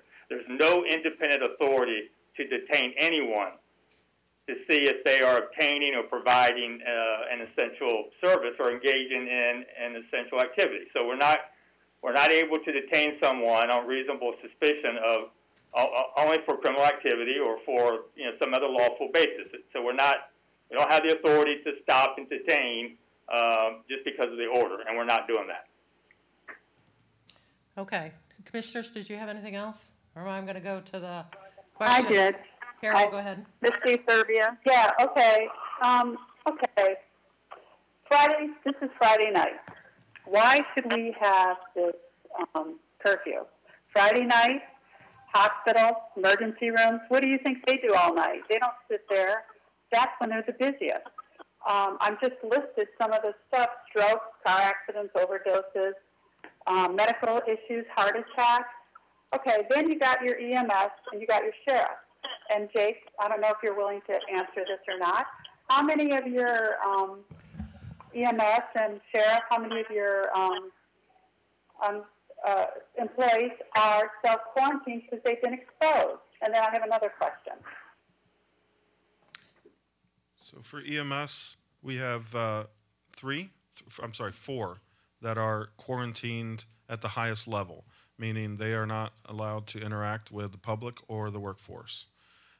We have almost, I want to say up to 21, 22 others that are on a different degree of quarantine as we wait for tests to come back, and they're wearing masks, but still able to work. And we do that because paramedics in Florida as well as EMTs are at a premium right now. There's not enough of them. And I can speak for our ends and anyone else in the healthcare field. There's not enough of them to go through a virus like this and us to continue the level of service that we do. Okay. Okay. Yes, Commissioner. We've had a total of 9 already that have had full self-quarantine restrictions in place. We've had 4 of them come back, and then we had to place 2 more on self-quarantine on Tuesday because they have come in contact with someone that may possibly have the virus. So it changes every day depending on who my deputies come in contact with within a 12-hour shift. Okay, and so you're hearing, and you just imagine it's going to double tomorrow. And I heard people come up and say that this is our right, and if you do this, you're not going to be in office or you won't be supported. Come on, guys. I'm sorry. I've been a nurse since 77. This is public safety. This is what my job is. And if the citizens aren't going to comply, that's why we're here today. Because you're seeing this major increase. It may not be major to you. Maybe 90 people aren't major to everybody. But look at it proliferating through our EMS and our sheriff. Look what's going on in the public. I know 4 people in the last 48 hours that are positive. Some are in the hospital, some aren't. This is a public safety issue, and I am going to stick up for public safety for anything else, and I'm totally going to support this. Okay, Misty? Yes, thank you. I have a couple of other questions. Can someone please clarify what the governor's order says in regards to religious services? Yes, Sheriff Wells, basically the governor has made it clear that religious institutions will be allowed to conduct services if they feel the need to at their churches. And there's nothing that prohibits them in the governor's order from doing so. Okay. So County attorney agrees with that analysis. Misty, that's not a place then where, I'm sorry, go ahead. Go ahead, Misty, I think. So that's not a place where law enforcement would enter a property where a church was to break up any sort of group activity. No, absolutely not. Essential activities, essential activities that the governor has stated for attending religious services in churches, synagogues, and houses of worship. Okay. All right, great. I just wanted to have that clarified. Thank you. I also have a question about shopping at Walmart and Sam's, which I have been to both in the last couple of weeks, and there are a lot of people there, definitely not 6 feet apart. Would this, or does the governor's ordinance give you the ability, Sheriff, to go inside of those businesses and ask people to social distance? The governor's order states that customers shall practice social distancing as advised by CDC when they're in these locations.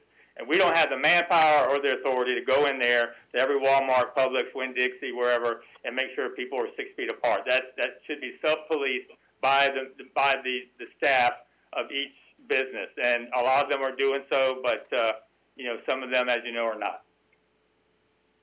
Right. I understand your limited resources. And what about golf courses? Can you tell me if we've had any problems on the golf courses? I heard Vanessa say there were no problems. Let me have Sherry answer that. I don't think the sheriff, unless you've been out playing lately, Sheriff, I don't know. But No, ma'am. I wish, but no, I have not. I know, that was a joke, sorry. Sherry, you want to go ahead? The 2 public golf courses that the county's in charge have gone to single cart, and they practice distancing. Also, they have made arrangements for people cannot put their hands down into the cup to pick up the ball. They're putting styrofoam or things down there so that they're not doing that. Private clubs, we would also be just issuing the proper social distancing and asking them to operate in the same manner. It would then, I think, the sheriff would then have to answer if he would have to take any action if they were not. And the city of Bradenton closed down their course. Okay. And then finally, I just want to make a few comments in regard to the gentleman who spoke about our civil liberties, because that means a lot to me. I want to make sure that everyone's civil liberties are protected, and I understand our Constitution very well, and I hold it in the highest regard. But I think we could argue that COVID-19 has already led to some restraints on our liberties. When you think about the travel ban and the quarantine. And I also remember from studying Constitution and the constitutional law is that the government has ample opportunities or legal authorities to impose steps in an emergency. I do believe that's true, and maybe Mickey can comment on that. I think that liberty depends on having a proper amount of security as well during a crisis, because we don't have the constitutional right to complete freedom if we're infringing on others, So I think that those are some things that have to be considered as well. And imposing any type of curfew from me is going to be done with a great deal of thought and not lightly. So I'm still thinking through this as I listen to all of you. Thank you. All right. Any other? Madam Chair? Carol? Steve would like to have a comment. I'm sorry, Steve, I didn't hear you. I will let Steve go first since Carol has already spoken twice. So go ahead, Steve. Madam Chair, I thought my name was on also. And Reggie, Steve first, then Reggie, then we'll go back to Carol. Okay, I'm listening to this. It appears to me that the governor's executive proclamation has given us all the stuff we need to do in the county. I think as far as this curfew thing is just something. It's taking away private citizens' rights. Listening to Sheriff Wells, if they get out of line, he can pull them back into line. From 10 p.m. to 5 a.m., trying to get people off the road. To me, the roads seem like, they're pretty empty at this point. I think we have the power from the governor's order to do what we need to do to get this dreadful situation under control. I think most people have to be responsible, stay at home, shelter at home. If they aren't, people are going to be irresponsible. I'm sorry. That's just a fact of life. Some people, are just irresponsible people that will go out there and do stuff and that will have to suffer the consequences of their actions. We can't, I don't think, at least personally, I'm not going to police people's personal lives, I guess, is what I'm saying. And I just think I just think this is a bad idea. And, the whole thing, and it's totally unenforceable, in my opinion. And, Sheriff Wells, I respect you, as you know, but, God bless. How are you ever going to enforce this? The court system is shut down. They're not going to be doing trials now. They're talking until August or September at the earliest. You're going to arrest people or give them citations. Angels pretty much shut down the courthouse or the circuit, the clerk's office. This whole thing is just going to be it's something that is a meaningless thing, in my opinion, because it's not going to ever be able to be really enforced and get us to where we want to be. People got to take care of their own self, lock themselves in, and wash their hands, do whatever the CDC says we need to do. But for us to try to, as a government, tell people what they need to do, I'm just totally against that. So Okay. Those are my comments. Thank you. Reggie? Yes, I want to get back, obviously, to the religious groups, and this could be to Mickey or the sheriff or both, if they don't mind. When you're talking about church, that's one thing, but a lot of church organizations have outreach ministries, and sometimes the outreach ministries obviously deal with feeding the hungry, for example. Can you all please address that? So, because I've had 2 or 3 pastors that have reached out to me with concerns on this. I understand that it's considered essential as far as the religious church service, but when you're talking about the outreach ministry of feeding the community, can we please have an interpretation on that? And I have another comment after that, please.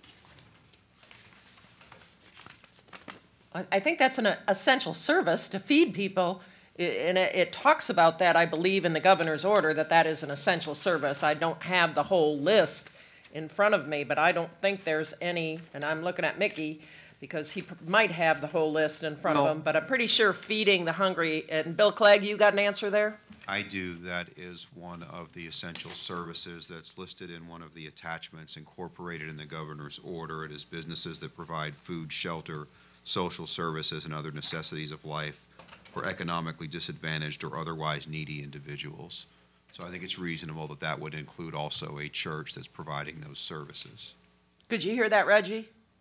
Oh, no, ma'am. And I interpreted it the same way, Mr. Clegg, but I wanted it out for the record for the pastors or individuals at the community that are reaching out to us with that particular specific concern as far as their outreach ministries. And the other comment that I have about civil liberties, to be honest with you, and I don't try to go back and forth, but when we're talking about public safety, that falls up under the good of the community. And I think right now where we are, there's a lot of comments going back and forth, and that's not really what I'm going to get into. More importantly, let's hear everything so we can make this informed decision for public safety. And I have another comment toward the end, Madam Chair. Go ahead. Do you want to make your comment now? No, ma'am. Okay, you want to hold on to the end? All right. Yeah. Back to you, Carol. Then we're going to move on to some of the questions unless somebody else yells Yeah. out. Number 5 in the resolution, again, I want to bring that up again. I don't think it should be the chair or the vice chair automatically extending it. I have no problem either making it maybe even 5 days, but I think that the board should meet if this does get passed. The board should be making the decision and not just like what we're doing, extending our state of emergency. That's how I feel, and I still support it. I have no problems decreasing it, but we got the weekend coming up, and just like you heard from the public safety director and the sheriff, we have staff that's stretched, and maybe we could reevaluate it at the middle of next week or Monday even, just to see how things went. We got to have our staff there. We got to have EMS answering the calls. We got to have the sheriff. And if this is the way to do it, then this is the way to do it. But again, I would like somebody to address that because I don't think it should be automatically renewed like our state of emergency. I think we should have more input. The commissioner should have more input. It's Commissioner Whitmore, Mickey Palmer here. It's not an automatic renewal. The language requires the chairwoman to confer with the director of public safety and make a determination as to whether the provisions of this resolution need to remain in place for another 7 days. And it operates in seven. It operates in 7 day increments. Yep, I understand, and that's what we're doing for our state of emergency or a declaration of emergency now. I understand that. But this, putting a curfew to me, is more restrictive to our citizens of 400,000 people, and I think it should be treated a little bit differently. I'm sorry, staff, but I do feel that way. Okay. Anyone else out there that want to make a comment before we try to answer some of these questions? Yes, Bill Clegg. I'm sorry. I just wanted to make one point of clarification so the board understands. There was a discussion about social distancing and whether or not the sheriff could go into stores and enforce that.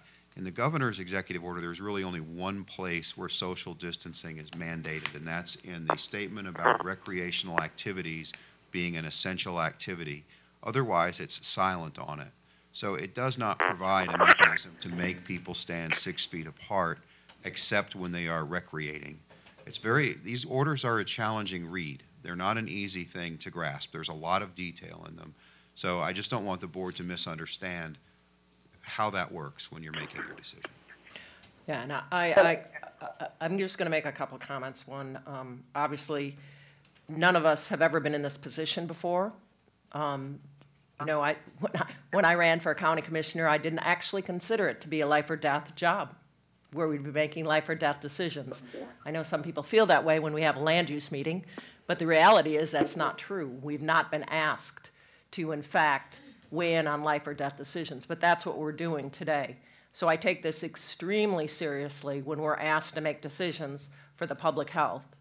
I do not do this in a political manner in any way. And the idea that somehow we're trampling on people's rights, you betcha. And are we scaring people? You betcha.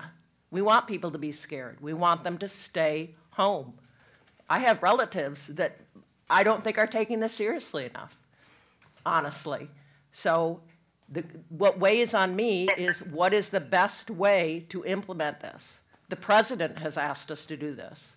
President Donald Trump has asked us to do this. I believe that. Do what? I do not think that we are doing something out of, somebody said to me, well, you just want to take control. I want to make sure that we are doing everything we can in Manatee County to lower the curve. That's why I give great deference to our public safety officials. I listen in the policy meetings. We're not doing this on our own. We're listening to all of the mayors. We're listening all of everybody in the county, all of the municipalities have asked us to do this. I really think the idea of a curfew, I didn't understand it, but when I hear from Jake that it's important to give our first responders, and I hear from the sheriff to give our first responders the ability to be able to do the things they have to do without dealing with a lot of people on the streets. I get that, because a lot of people do go out on the streets. We know that in our community after hours. I wish they didn't. So I understand who elected me. I understand exactly how they feel about civil liberties, about the Constitution. But the reality is we are in a crisis, something that we've never been in before. So I can't make canned decisions because of what I know from my background. I have to be able to react to the situation we're in. So I'm going to go ahead and ask if we can... Madam Chair, I have a comment when you're finished, please. Sure. Go ahead, Vanessa, then we're going to read some of the questions, because I know you probably Yeah, want to... just a couple of comments on what you just said, Madam Chair. First of all, I disagree with you. Donald Trump, our president, did not ask us to look at having a curfew, nor did he ask us to take on the idea of perhaps stepping on our private property issues in this county. So that didn't come from our president. Our governor, the executive order that we are under at this time, really, I think it's a good order. I think that, I've heard the sheriff and Jake say, who I respect just more so than I can even describe, that basically what they're asking for, and I think I understand the reason they're asking for this, is because they're thinking that, their people are tired and it would behoove them and help them to get a little bit of a break, which I can understand. But I don't think that the curfew in any way is an advantage over the executive order that has been granted by our governor. The sheriff's office still has the same ability to do what he needs to do in that regard under the executive order. So I don't think the curfew is touching that.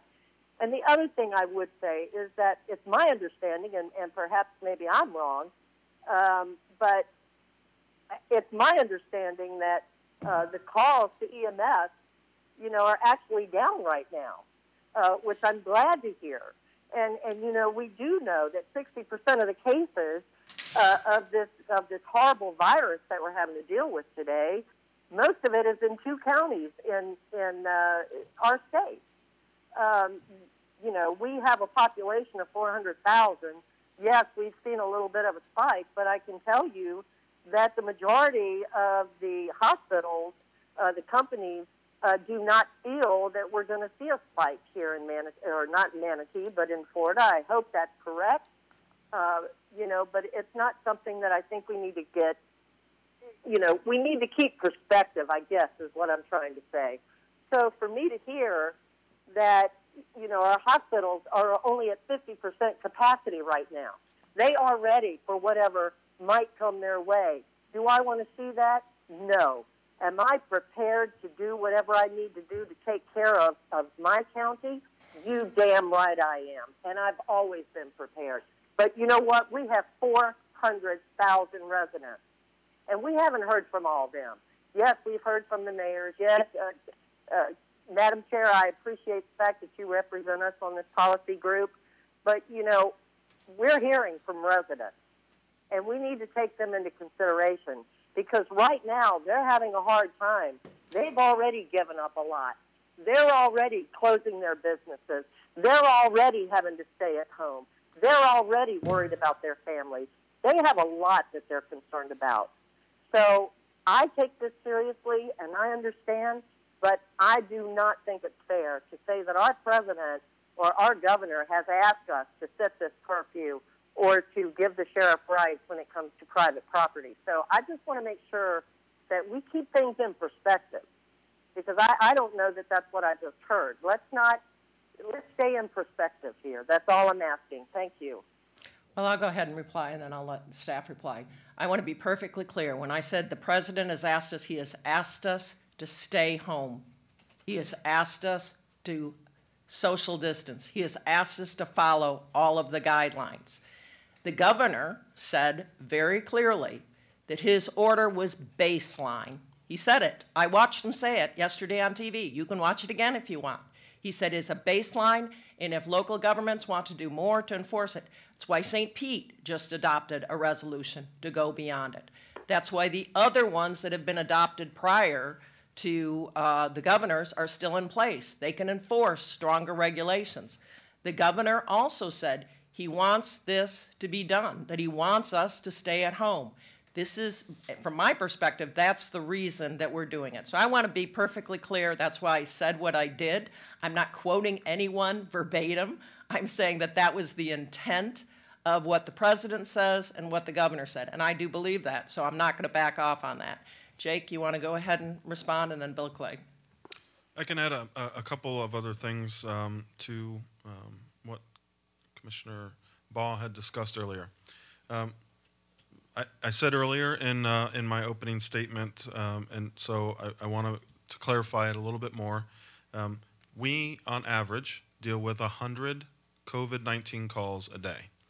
That is the sick that are calling 911 to get further care through the EMS system. Each call that we run on takes approximately 2 hours to complete. The reason for that is donning and doffing the proper PPE and then decontamination of the ambulance and everything else that patient has touched or we use to care for them. At night and on the weekends, other medical emergencies still occur. And when I talk about that, I mainly talk about trauma alerts, people injured in vehicle accidents. So that is still occurring every day and every night. Thank you. Bill? These orders can really give one a headache trying to read them. So I have to qualify the statement that I made a moment ago because there is a separate order attached to the governor's order that does require social distancing within essential services, but not within essential activities other than recreation. So this kind of illustrates why this is such a difficult thing to figure out and to apply. It is a challenge. So I do apologize. I just want to make sure the record is correct. Thank you. Sherry? Chair Carroll. Commissioner Benak, thank you. I want to add some final thoughts to some of the reasonings behind why Mr. Sauer, myself, and the others are here today asking for consideration of these. On Monday of this week, we had 39 positive tests in Manatee County. Today, we have 94, an increase of 55 in 5 days. None of those are non-residents, so these are our own citizens. We had 13 hospitalizations, and today we have 21. We had 1 death, and today we had 3. At this pace, just looking at an average, as we sit here a week from now, we would potentially exceed 150 positive tests, over 28 more in the hospital, and potentially up to 8 deaths. We want to let everyone know that it's our job to look at the before, the during, and after, and to provide you with as much knowledge as we can. Okay, thank you. Can we go ahead and go into some of these questions, because we got to debate this, and so let's go ahead and get started on some of these questions. Betsy, after the questions, I'd like to say something. This is Commissioner Trace. After the questions, though. All right. And me too. I was already on, I think, but yeah. All right. Well, I think I can go through some of these and probably answer them pretty quickly if that's okay. Go right ahead. All right. If the curfew is implemented, do we know what the curfew hours will be? Right now, it's suggested to be 10 p.m. to 5 a.m. How are they going to enforce it? Curfew travel outside of those hours. I think that the enforcement, the sheriff did specifically state that he would probably stop someone, ask what their business is. Why are they out after curfew? Sheriff, are you still on? Do you want to expand on that? Yeah, I'm still here, Commissioner. Basically, like I said earlier, the order doesn't give us any right or any authority to detain anyone just because we believe they may be in violation of the curfew. What we can do is it's going to hopefully eliminate a lot of traffic, and we would be able to identify issues that would be a violation of statute and give us, or infraction, traffic infraction. So we really don't have the teeth just to stop randomly anyone and ask them where they're going. Okay. And then somebody said travel outside of those hours. I think the question is, are you going to stop people that are traveling outside of those hours? No. I didn't think so. Okay. Why is there a need for a curfew under the governor's orders? The orders will already cover all of that. Well, I think we talked about that. The only thing we're talking about a curfew is so that we can have less activity at night to not interfere with the public safety and first responders. So, Jake, unless you have anything else you want to add, I think we covered that kind of a lot ad nauseum. Okay. What difference will it make to have a curfew if everything closes at 10 p.m. anyway? I guess, again, we're just trying to prohibit people from congregating at night, and this is a way to do it. Unless, Sheriff, you have anything else you wanted to add? I guess not. No, you covered. That's great. And also, I mean, people that are out violating not only the curfew but also statutes, that are out doing criminal activity. I mean, hopefully we'll have a limited amount of traffic, and we can identify the actual criminal activity going on as well. This is a question for the sheriff. Was talking a lot about people out at night. Are they going to see an increase in crime since stores are more vulnerable? Not sure about that, but well, I mean, we obviously are prepared for that. We are prepared for any increase in criminal activity, and that's why a curfew would help us with that as well, because hopefully a lot of those people that would normally be out not wanting to do criminal activity would be home, and we could identify these areas and pay attention to the businesses, which we do every night, and hopefully this will make it easier for us to identify the criminal activity. Okay. Sheriff Rick Wells said that the only things open are convenience store after 10. Are they going to close fast food restaurants too?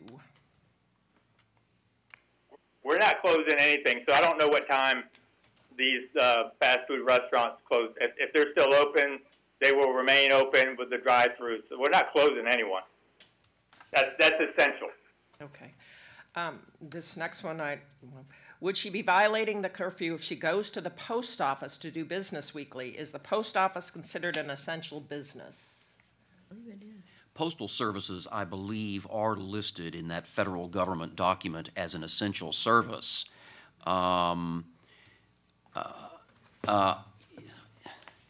Would she be violating the curfew if she goes to the post office to do business weekly? So, stated differently, apparently she's concerned about being seen at the post office between 10 p.m. and 5 a.m. Practically speaking, I don't know that anybody does postal business between 10 p.m. and 5 a.m. And presumably she might be a worker, and workers are allowed to go to work during those hours. They're exempt. Okay, we have a couple of comments where they support the curfew, hope they enact the curfew. And this is another one, lives in a condo association, recently found out one of their owners from New York came down and hasn't self-isolated. What should they do to report them? I can answer that. You call the Department of Health. There you go. Call the Department of Health? Okay. All right.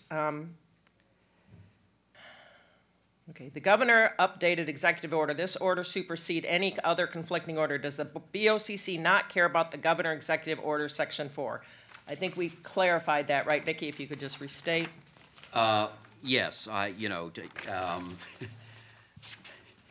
No, we absolutely care about the governor's executive order, and I'm confident that all 7 commissioners care very much about the governor's executive order. Again, what we are proposing here today is more restrictive than the governor's executive order, and therefore it is allowed. Okay. Why are they only reporting deaths and spread but not healed? I don't, Jake, is that one you want to take? The Department of Health website online has all the statistics, and there are also statistics statewide, county by each county. In fact, you can see the number of tests given, the number of positives, which would also indicate the number of negatives. It's also in the report. So we would refer people to look at the Department of Health's website for any data. Okay. How does this affect, or does it affect municipalities? Yes, it affects the municipalities, and I will tell you all the municipalities that are on the policy group did ask us to do this unanimously. And the language of the resolution is clear that it applies within all municipal boundaries, with the exception of the town of Longboat Key. And let me just address that very briefly. The town manager was on our policy call yesterday and expressed, as I understood it, Jake, you correct me if I'm wrong, but he expressed a desire for the town of Longboat Key to follow the lead of Sarasota County government as opposed to Manatee. And we had no problem with that, and so we respectfully carved out Longboat Key from this resolution for that sole purpose. I've heard it suggested that there are other reasons behind that carve-out, and those suggestions are absolutely false. All right. This question is actually one that I need to make a change or ask for a change as well. It says, in parentheses, how does this affect, or does it affect utilities and electric? And I under paragraph 2, subparagraph D, it says utility repairs. I would like to say utility workers, because many utility workers are going to work after hours. They're not just doing repairs. They might be, in fact, going to work a night shift or something. So I wanted to change that to utility workers. Yes, sir. I'm sure that the 2 attorneys are going to comment maybe, but the workers are already deemed essential under the governor's order. So this is under the curfew. I want to make sure that it says utility repairs could be done. But look at the very next item, Madam Chair. Item E, state and local government employees and officials providing services. That covers our employees out there. Not ours, Private. I'm talking about FP&L. Yeah. I'm talking about Peace River. private utility workers might be having hours that are past curfew hours. So it says utility repairs, but they might be going to the plant to do work. So that. Well, again, if they're going to the plant to do work, that's covered by item A, persons commuting to and from places of employment. Okay. I received a request from FP&L to ask for that change, and so I'm asking for it. Okay. All right. Somebody wanted to know why Florida has had a slow response to the situation. I wish I knew. I wish it would have been done. I wish we wouldn't have the situation, but I don't know that looking back is all that helpful. But anybody want to make a comment? Well, there's many different opinions about that. I'm not going to get into that. But I'll tell you that, where we find ourselves today, Manatee County, is at a pivotal point to make a difference and flatten the curve. Okay. Curfew will be helpful, but everyone needs to I don't know what that means. Why are we trying to find ways around the real problem, the virus? We need to take it seriously. I assume that's a comment. Would like to see a discussion of the religious loophole and how that is addressed locally. The reality is there is a religious loophole. I've heard from people that think it's, and I won't call it a loophole, it was specifically provided for. I think the governor did that based on concerns about the constitutionality of prohibiting religious gatherings. I will say from this commissioner's perspective that I would hope that churches will do their services remotely. That's the safest thing. I know that a lot of folks that attend church services, including my church, are elderly. They should not be in a group together in the same congregation in the room. That's my personal opinion. I don't think that we're going to do anything different here than what is in the executive order, but I certainly hope that churchgoers will practice their religion by tuning in. I know I have done so, and that they will celebrate Easter by staying safe. That's my personal opinion. I don't know if anybody else wants to add to that. Any board members want to add to that? Okay. I have a question again. I'm sorry, Carol? Time. Okay. Again, it sounds like there's some adamantly against, some are for. So let's try to narrow this down. First of all, again, this is my opinion, and then you can talk about it. I still think when we revisit this, it needs to come back for a board vote. Okay. I have no problems. And I have no problems to continue possibly looking at the curfew starting at 10:30 or 11 till 5:30 a.m. or Carol, whatever. can I please ask you just to stick to the questions so we can get through these questions? Only talk about if you want the religious loophole. We're going to have time to debate afterwards, but I'm trying to get through all of these questions from the public. The governor passed that. That's not on our agenda today. I'm not going to even address that. That right now, they should be 10 feet separating. That's what everybody's recommending. That's what the governor, that's what the president's recommending. And but I guess from what I talked to Mickey earlier, that was taken out of our bailiwick to even discuss, from what I understood. Maybe I'm wrong, but they're supposed to be compliant. And if they're not, somebody needs to go to the church should report it, and then they'll have to enforce it appropriately. And this is not us. This is the president, and this is the governor. Okay, thank you. Anyone else want to weigh in on that specific comment regarding the person asking if they'd like to see a discussion of the religious loophole and how that's addressed locally? So, anyone else want to? Anybody else want to comment? Okay, then we'll keep moving along. I live in a condo community. Association closed pools. Ticker tape says it's still safe to go swimming. Is it okay to use a community pool still? Madam Chair, I would suggest that we should refrain from advising folks on whether it's safe to use community pools. Those are decisions they need to make on their own. Okay. What about jet ski ramps? One by DeSoto Bridge in Palmetto. Is that something that is county property? Jet ski ramp, do we have such a thing in the county? I'm not at this point, I'm not sure which particular one they're talking about. Mr. Barnott? It's the city of Palmetto. It's in the city of Palmetto. Has it been closed? Yes. Okay, it has been closed, apparently. Okay, are they going to close the pier by Anna Maria Oyster Bar? Has that been closed, the pier in, I think it's Braden Beach, isn't that the pier up there? Anna Maria Oyster Bar. Right? We'll have to check and see what the status of that is and get back with this Yeah, individual. we'll answer. If you left your email address, that would be good. Yes. Another question or comment, private country clubs, golf courses. After golfing all day, members are allowed to come back into the country club to eat, drink alcoholic beverages. They aren't complying with the CDC guidelines or finding loopholes and putting the staff at risk.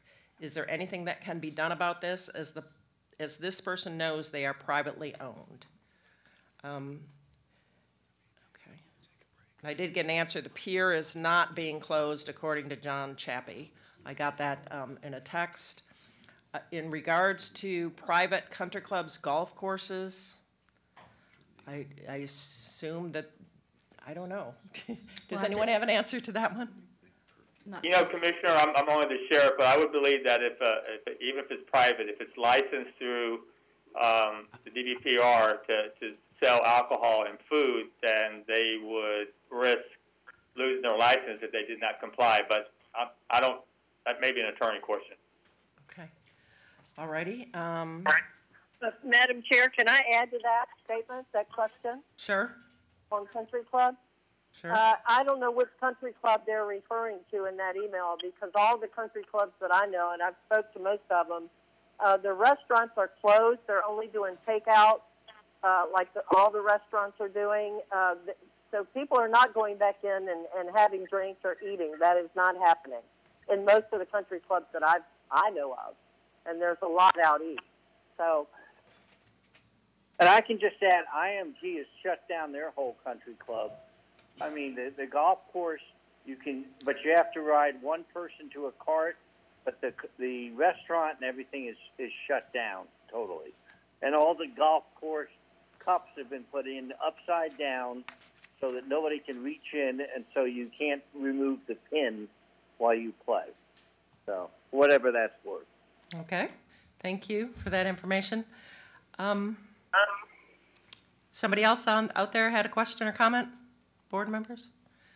Okay, keeping going with the list of questions.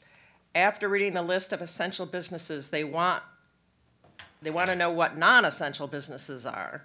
So I guess we clarified that earlier, that we're not going to list non-essential businesses, because we basically, just to be clear, there's no proposal to change the governor's order about essential businesses. We're not adding to essential businesses or not deleting by this resolution. Is that correct? That is correct, Madam Chair. Okay.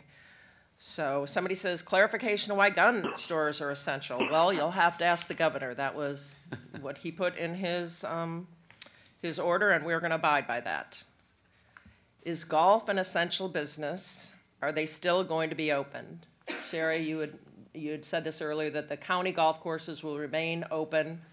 The cities is closed. I heard City of Bradenton. Yes. Private ones is up to the private. Yes. Private providers. So I don't, honestly, the governor did say recreation was an essential, and I don't think he specifically addressed golf. He specifically addressed walking, biking, hiking, fishing. I don't know. So I would say if it wasn't specifically addressed, that it probably is okay, but that's up to the private owners at this time. Okay. Someone is a locksmith business, and will a curfew affect them traveling? I think we answered, since the curfew exempts people going to their jobs. If you're a locksmith, certainly you are allowed. Absolutely. Okay. So let's say that a burglary is committed at midnight and the person's front door lock is broken and they need an immediate locksmith. That locksmith would qualify as a person traveling to and from a place of employment. Okay, thank you. All right. Will there be restrictions on hair and nail salons not complying with the CDC guidelines?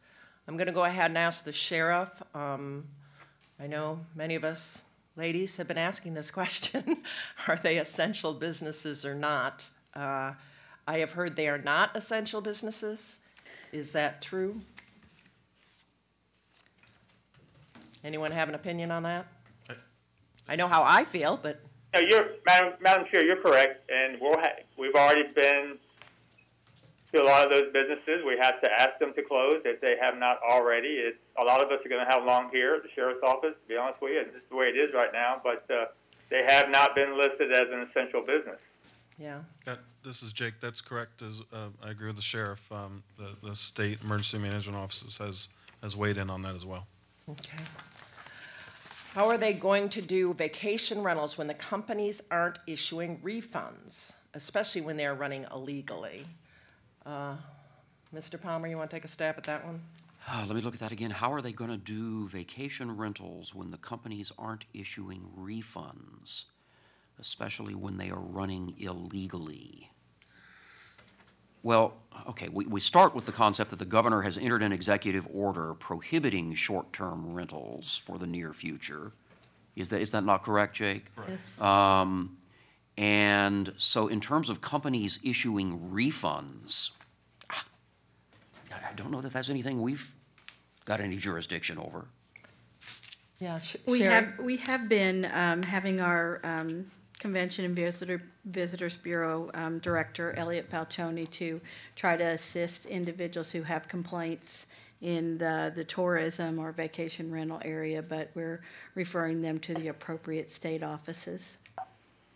Okay, thank you. Does the stay-at-home order or curfew in the county prohibit nursing and rehabilitation facilities from discharging at-risk patients into home with other at-risk patients? Jake, do you have any thoughts on that? It doesn't prohibit that. There's a lot of conversation at both the county level here, our surrounding counties, along with statewide at the Emergency Operations Center on congregate sheltering, and the need for that. So we are working on that. I would also suggest that that falls under exception exception C, the transport of medical patients. Okay. Someone is a Betsy, on that one? Yes, ma'am. Betsy, on that one, if you're in the hospital currently and you need to be transferred to assisted living or skilled nursing, you have to test negative twice before being transferred over for safety purpose. So the hospital has to test you twice to be negative before you can be transferred back. Okay, thank you. Someone stated they're a New York resident and they've been here since December 31st. Want to know if they'll be able to go home with these in effect. Yes. You can go home if you're a New York resident. You can go back. Please do. We love having you, but hopefully you'll do what's best for you and be safe. Okay. Someone lives in a gated community, has had unexpected guests using their boat ramp. They have currently closed the boat ramp. Should they have it opened or closed at this time? I assume this is a private boat ramp. They can keep it open, right? We don't have any opinion on that. Is that correct? Restrictions on private boat ramps. Right. That's not correct anymore. Okay. Oh, okay. Please. It's very difficult to understand how it works because, again, the governor's order is very challenging. There's Miami-Dade orders attached to it, and then those orders reference other orders that are not attached to it, but right now, the governor's order does require privately run boat ramps and marinas and so forth to be closed, with the exception for commercially licensed saltwater fishermen. That wasn't the case until this order was issued, but now they are closed along with public boat ramps. And I can understand why you wouldn't realize it, because it's very hard to find. You have to dig for it to understand what's going on. Okay. Are they going to close the pier? The pier is in the city of Bradenton. We got a message, or I got a message from Joe Hendricks. He says the pier is not being closed according to Chappie and Cosby. So if we're talking about the pier in Braden Beach, it's not proposed to be closed. And we have no authority to close it at the county, so I guess that's the answer. But I'm not sure what pier, because it didn't say which pier was the question. Sherry, we've received some questions. I'm just looking at my email. Do you want me to go through those? We had indicated after a certain point in time that we would respond to each question, not necessarily in this public setting. We had closed the call-in time frame. Okay. Madam Chair, back to the written list of questions for a moment. Maybe I missed it, but did you skip the question at the very top of the second page about grocery stores and face masks? Oh, I may have. All right. Need to tell grocery store to wear a face mask. Can we trust managers to make sure employees are preventing? I don't think we have any authority to make a grocery store, though, the stuff on face masks is changing. We're all trying to keep up with it. I even tried to make my own face mask last night, and I failed at that sewing exercise, I have to admit. But I think the very frank answer to that question is yes. We must place some level of trust in the grocery store managers that they're going to take steps to protect both customers and personnel. Right. Okay. At this point, Sherry, you think we're going to just respond to everyone else? Yes, we have all of the questions. We are going to respond to each one of them by tomorrow at noon. Okay. So, okay. At this time, I'm going to ask the board for a motion whether or not you want to support the resolution as it is, or you want to change it. We can do any one of these things, so I'm going to ask for a motion. Misty Servia, I have a question. Okay, go ahead. I think that I heard Misty. Go ahead. Yeah, Go ahead, I'm not Misty. ready to make a motion, but I do have a couple more questions, please. I've had a lot of emails today about the boat ramps, and I know we're not specifically talking about the boat ramps, but what people have asked me is that our governor, in his executive order, has asked that the public boat ramps be open and ours are closed. And is there someone who can just kind of go over that topic quickly and let us know when the local boat ramps will be reopened? Okay. Madam Chair, I can address that if you like. Okay, And I please. think people misunderstand what's going on with the boat ramps because it is very hard to follow. There's an order referenced in the orders attached to the governor's order that deals with boat ramps. It's been amended twice, and right now, the current status states all marinas, boat launches, docking facilities, etc., shall close effective March 21st. Notwithstanding the foregoing, any person with a commercial saltwater license issued by FWC may enter and use, and then it references the Miami-Dade publicly owned ramps, but not private ramps. That has been incorporated into the governor's executive order. So at this point, the way his order reads, marinas and boat launches are closed. So even if the county were to lift its order under the governor's executive order, we would still have to keep them closed because that, as Mr. Palmer has stated, would constitute a conflict. We would be trying to open facilities that the governor has ordered closed. I'm not sure why the message hasn't gotten out from the governor's office, maybe because this is incorporated by reference to a reference, so it's hard to figure out. You have to go online and find the most recent Miami-Dade order to understand the status of boat ramps, but they are closed under the governor's executive order. Okay, thank you. And I have a question about large families, because in my district, I have areas where we have large families, a large number of people living in a small home, and oftentimes there are many cars. So I want to ask the sheriff if he's going to have difficulty enforcing the limit of 10 people congregating together when they're a family, or is there an exception to that? If you had 12 people under the same roof and they're family members, we would not be trying to enforce this resolution. Okay, good to hear. And also, Sheriff, I'm assuming that you're training your deputies, if this passes, in a way that everyone's then enforcing the curfew in the same way. And can you just tell us a little bit about that, please? Well, we've had to train our deputies almost every day this week because of the different amendments and the order itself. So we have 2 attorneys on staff, and we send out the legal guidelines, and we make sure that our supervisors are there to explain to the deputies in case they have a question. Okay, thank you. Madam Chairman, I just have a couple of other comments. You know, I feel like the county's primary purpose is to protect the public, and we are in the middle of a crisis, as you have said. And so the rules are a little bit different than they normally would be. You know, I'm looking at everything that's happened, and there's nothing that's really even open after 10 o'clock. So if a curfew was imposed, I'm not even sure how that adds to the restrictions of our personal liberties during this crisis, because there's really nowhere to go unless you're headed to work or someplace that's appropriate. I'd like to also say that I hope the public can work together no matter what happens with this motion, whether this is approved or denied. I want the public to work together and support our first responders. We are in the middle of an emergency, and law enforcement and our paramedics and our hospital and health workers, they really need our support. This is not a time for arguing.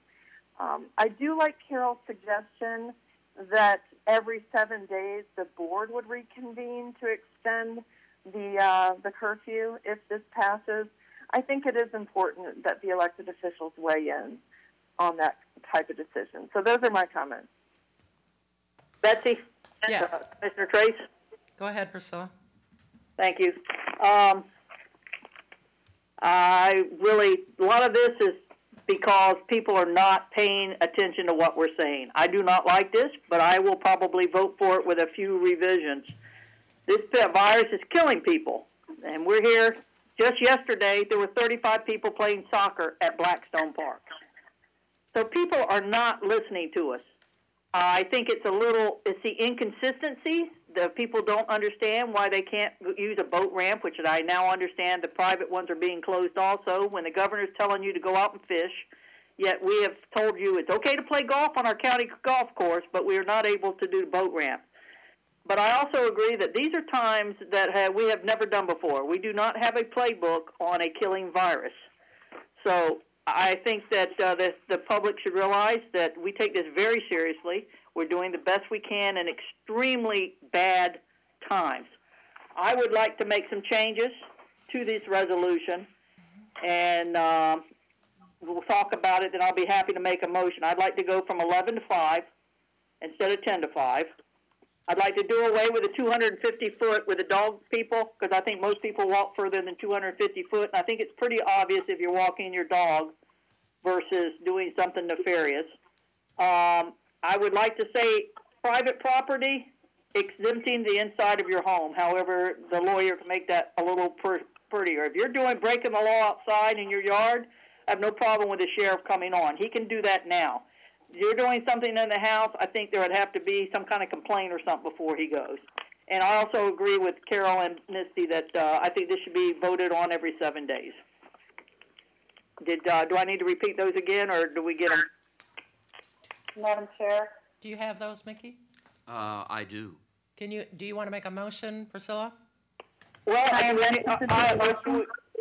will be happy to make a motion that we accept the resolution changing the curfew time from 11 to 5, do away completely with a 250-foot dog walking radius. However, exempting the inside of the house. In other words, the sheriff cannot go to the inside of the house unless he has an actual complaint. He can't, and that the board reconvene every 7 days to either yay or nay this. That's my motion. Madam Chair? Do I have a second? Can I amend it? I'd like to make an amendment. I will second it for discussion. Go ahead, and Carol. I'd like to make a friendly amendment to extend this to Monday at 2 p.m., and then we can reevaluate then. And the reason why, Priscilla, is we are doing a very drastic step. Since I've been in office since 1991, I don't think this has ever happened.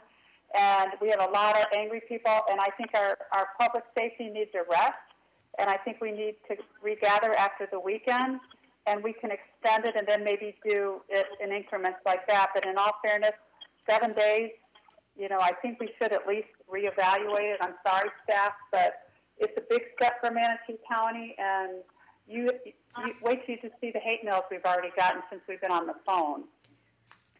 Well, I'm expecting hate mail.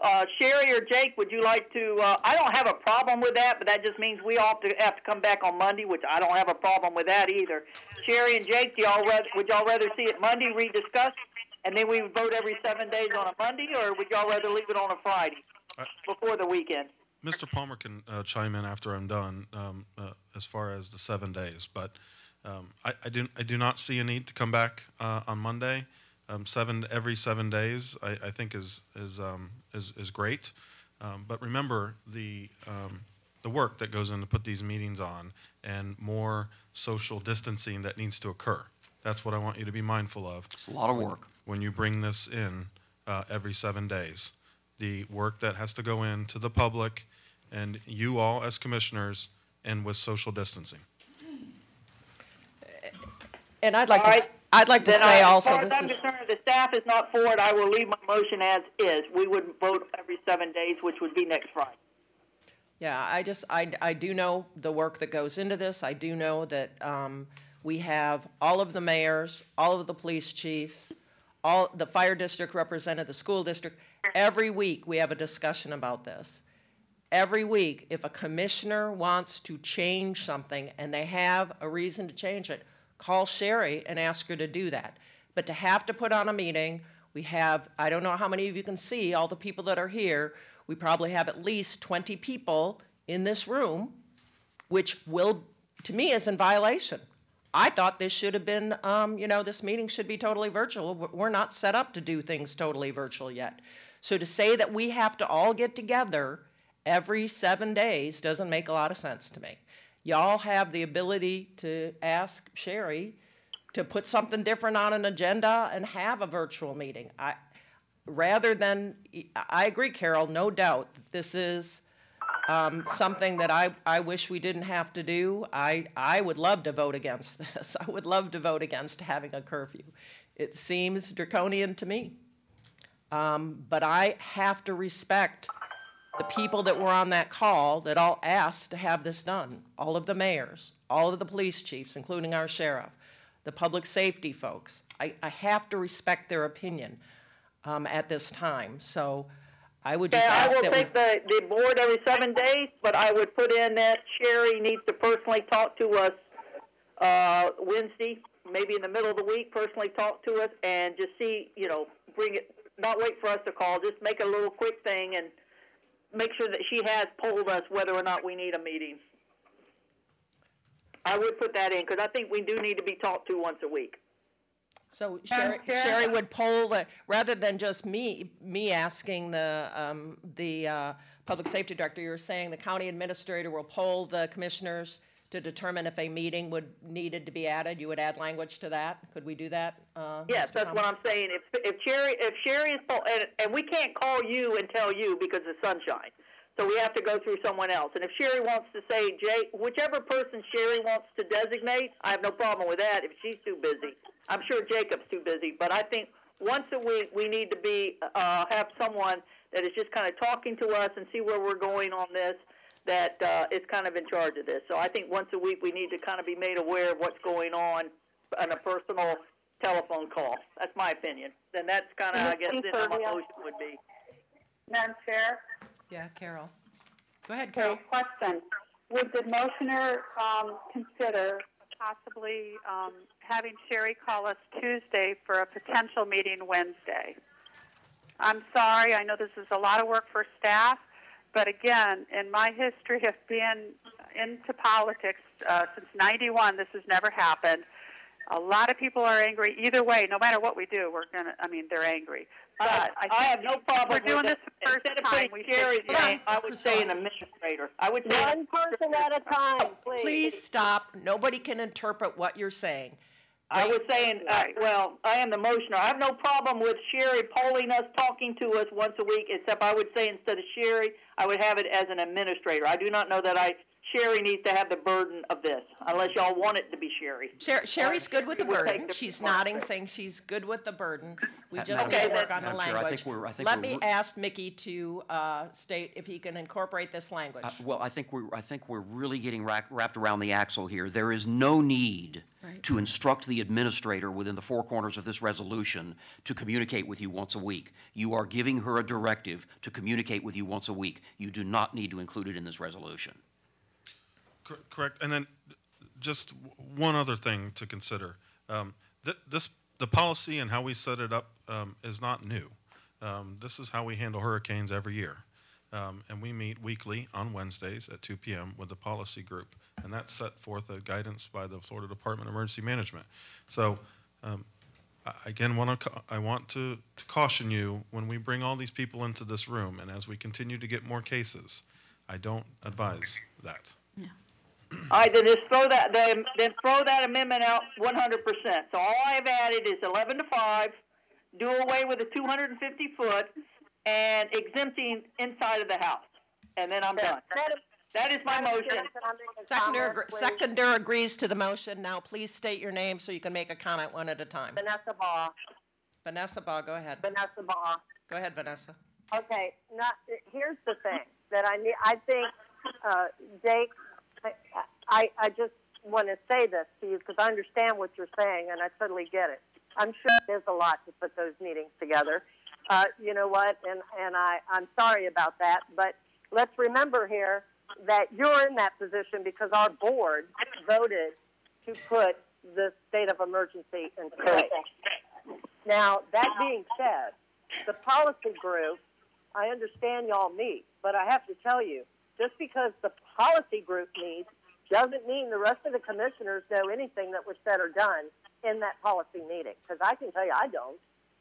So that is the issue. Perhaps, I think, from sitting here listening to it going back and forth between commissioners, I understand why the commissioners are feeling the way they do. I, believe it or not, I agree with Carol that we need some sort of communication, but maybe it would be easier for the other commissioners who are not in this policy group to receive an email or some sort of update letting us know what transpires in that policy group.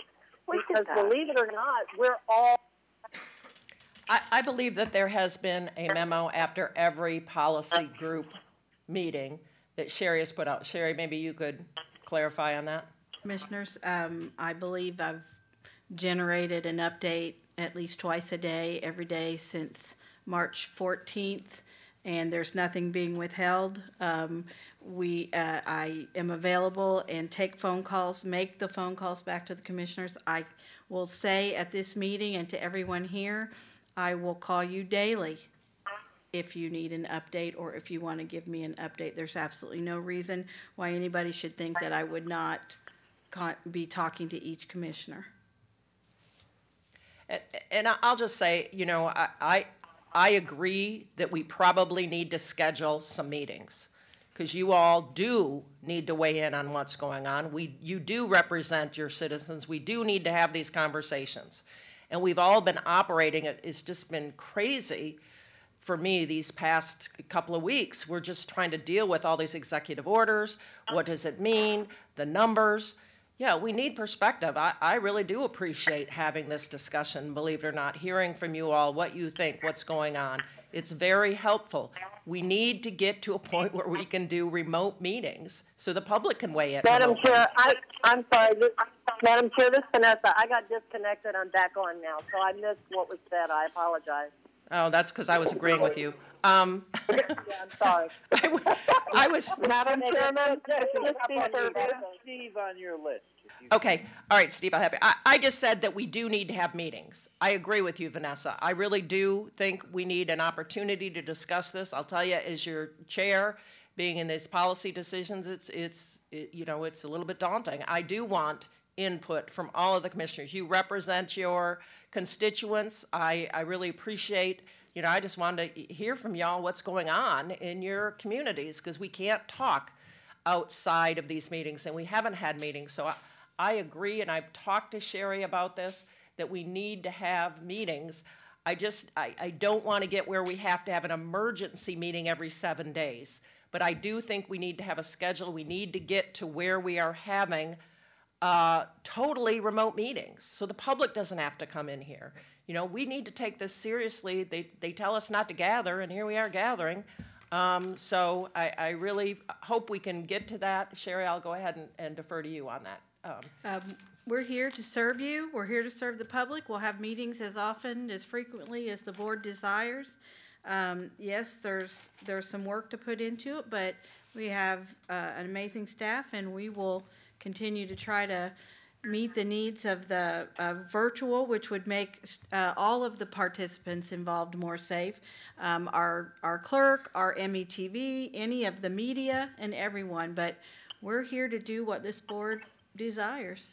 Yeah, and so to be clear, I was saying that I don't necessarily think that it has to be the emergency meeting, but yeah, things are changing on a weekly basis. We hope they will. We hope things will be getting better. We hope we can back off on some of these restrictions. But we know because it is 30 days. We're told till April 30th, we're going to be locked down. So I don't see things changing significantly over the next 30 days.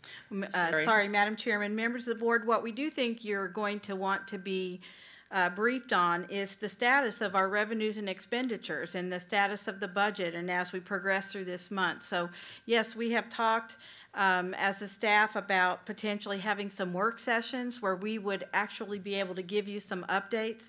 Our financial management department is managing the budget currently and the projections for the future on a weekly basis. So we foresee those as being valuable discussions to keep you informed of the status of the operations of the county as well as these other important decisions. Okay. Steve, you want to speak?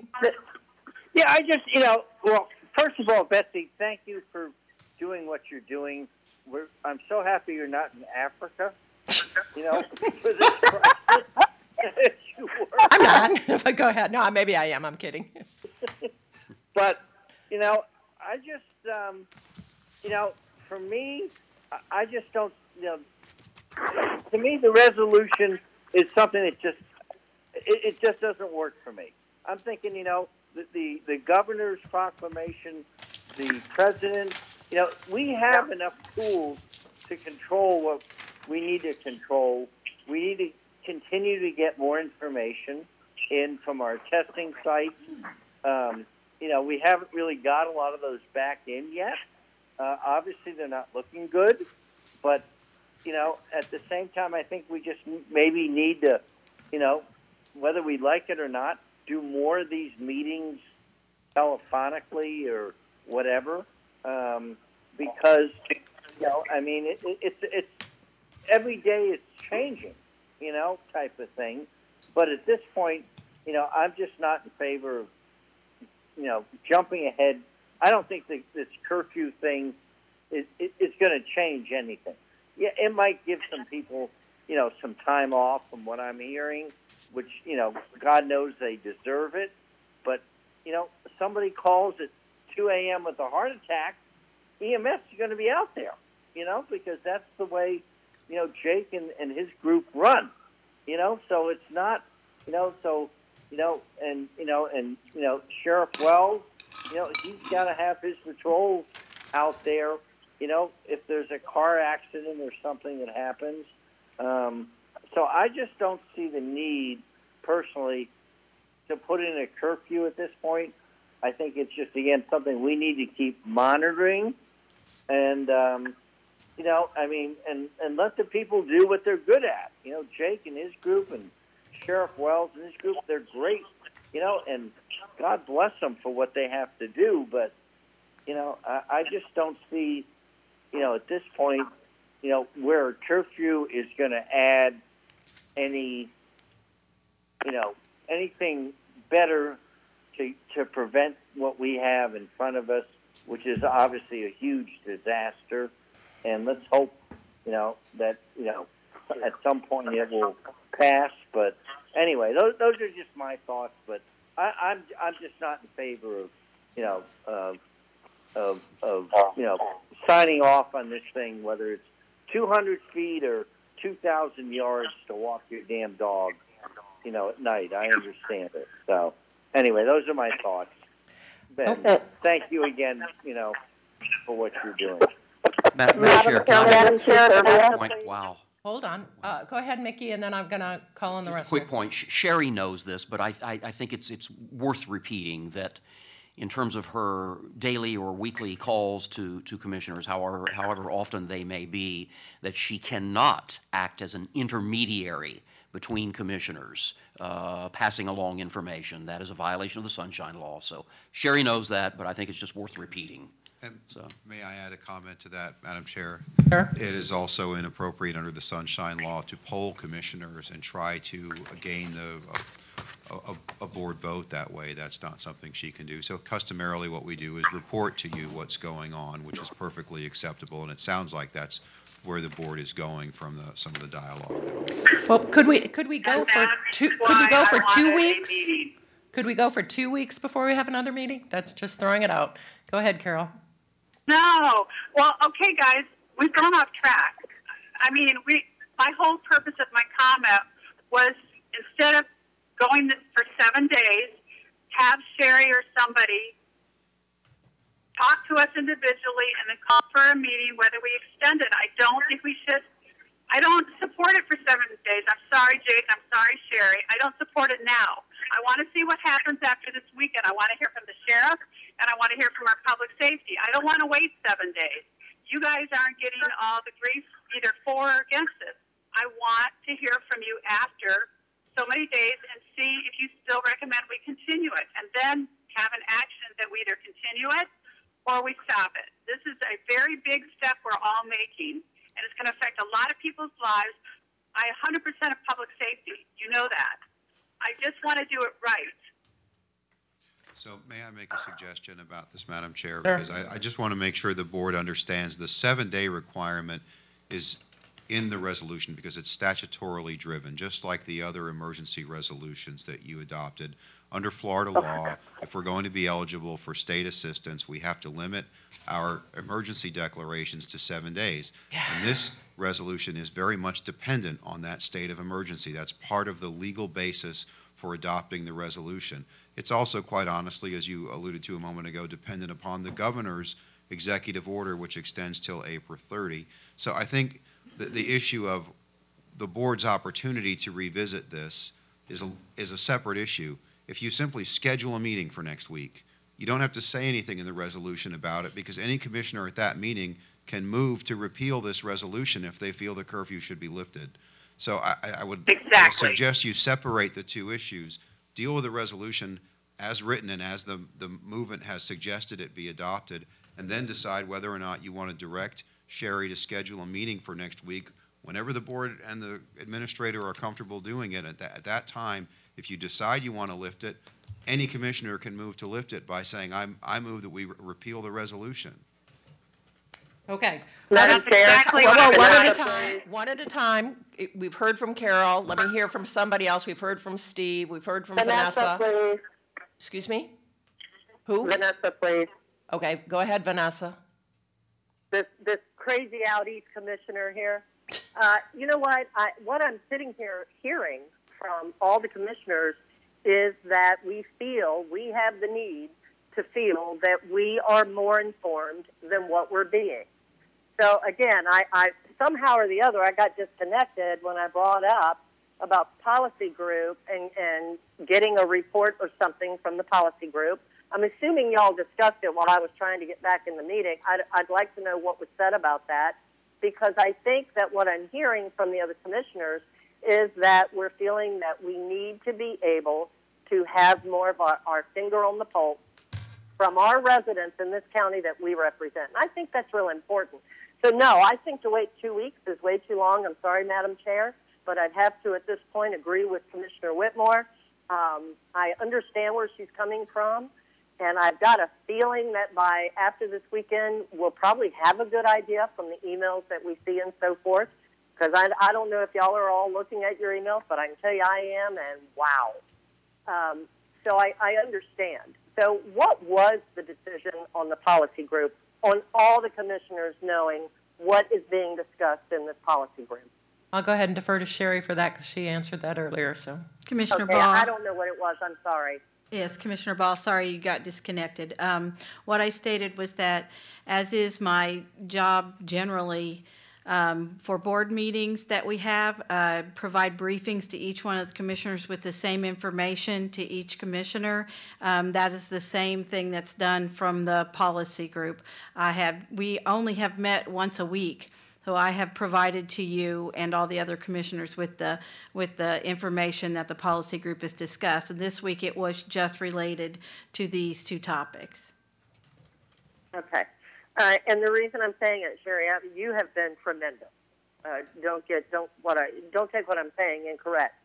But, we just feel like we're hearing from residents, all of us are, I'm sure. I mean, I know I heard Misty say that and I heard Carol say it. I can tell you I have been. I'm sure that the rest of us have too, Reggie and Steve. So we just need to have our fingers on the pulse a little bit more than what we've had. I don't know how that's done, but I can understand where Commissioner Whitmore is coming from on this. I do agree with her. I'm not saying perhaps Monday we should have the meeting, but we certainly need to perhaps have an individual discussion.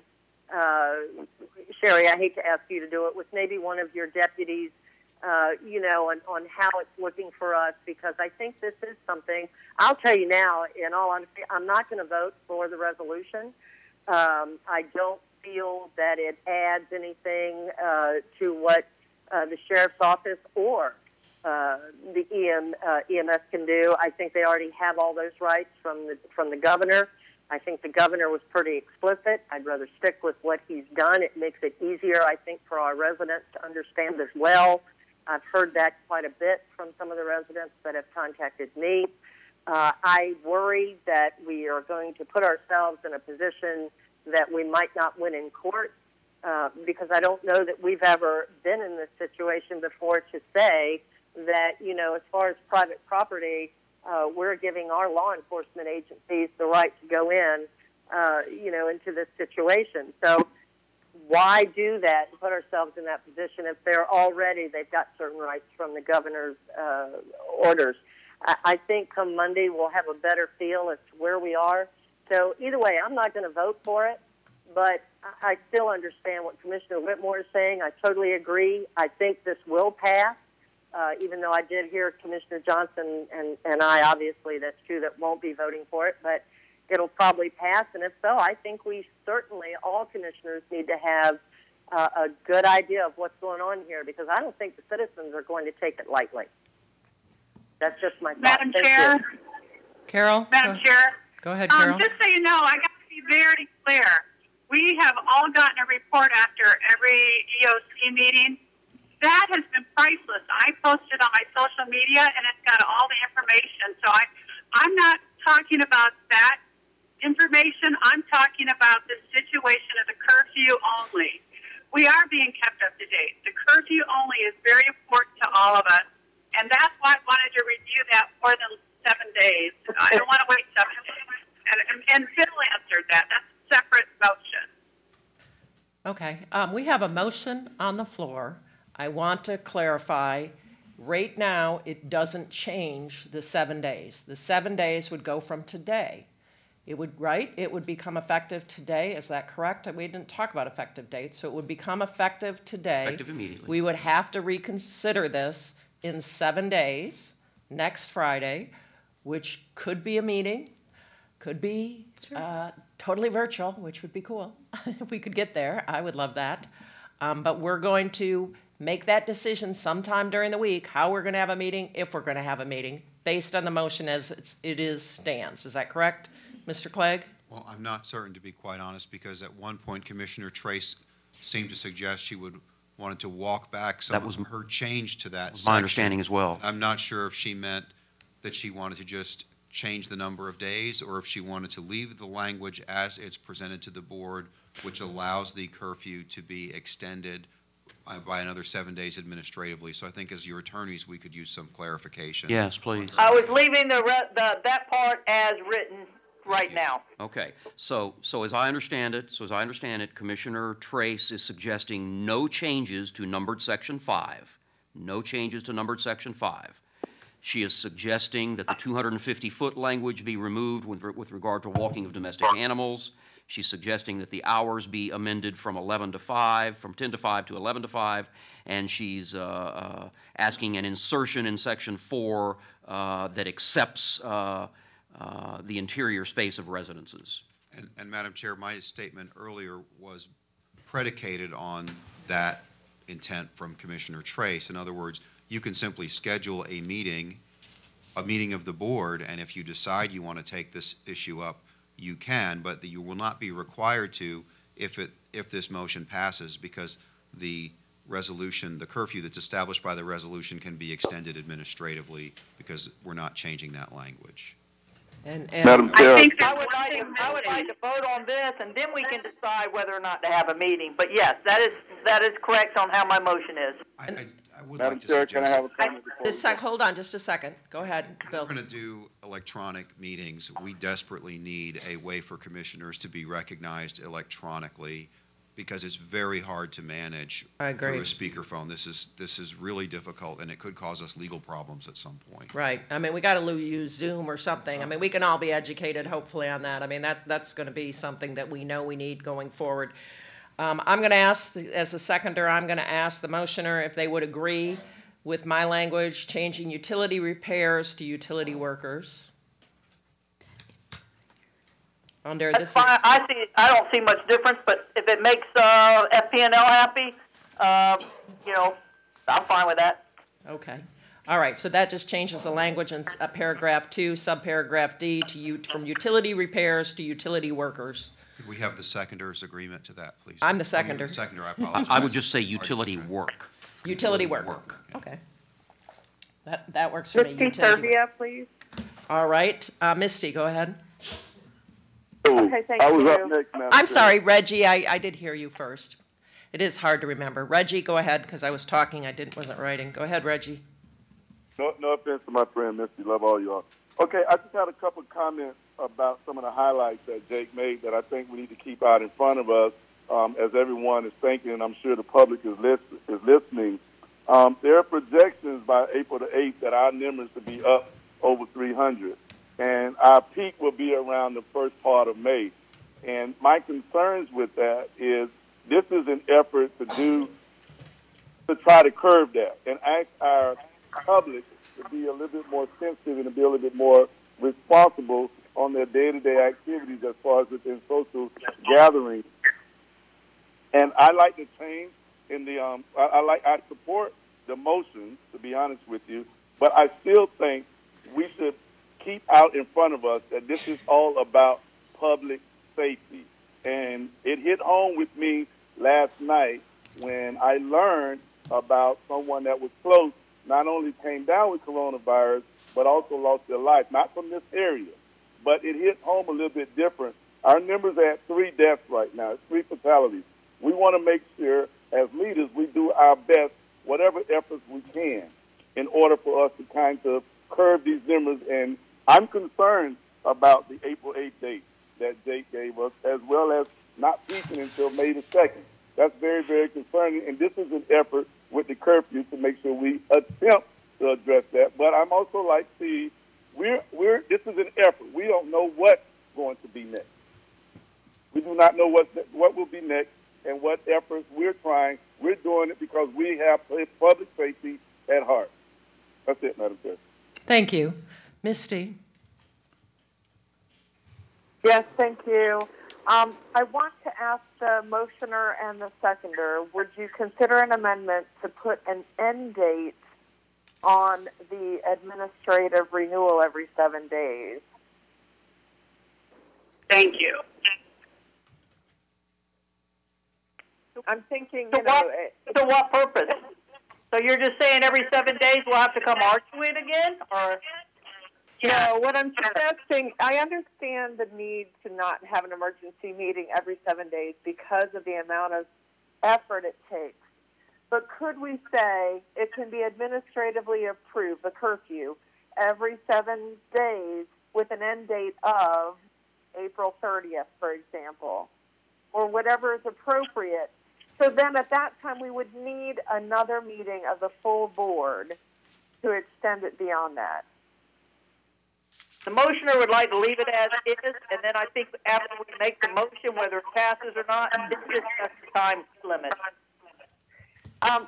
Okay, and I would also like to hear the sheriff's opinion on the motion, because we've changed some things that are going to impact how he enforces this rule. So can we hear from the sheriff?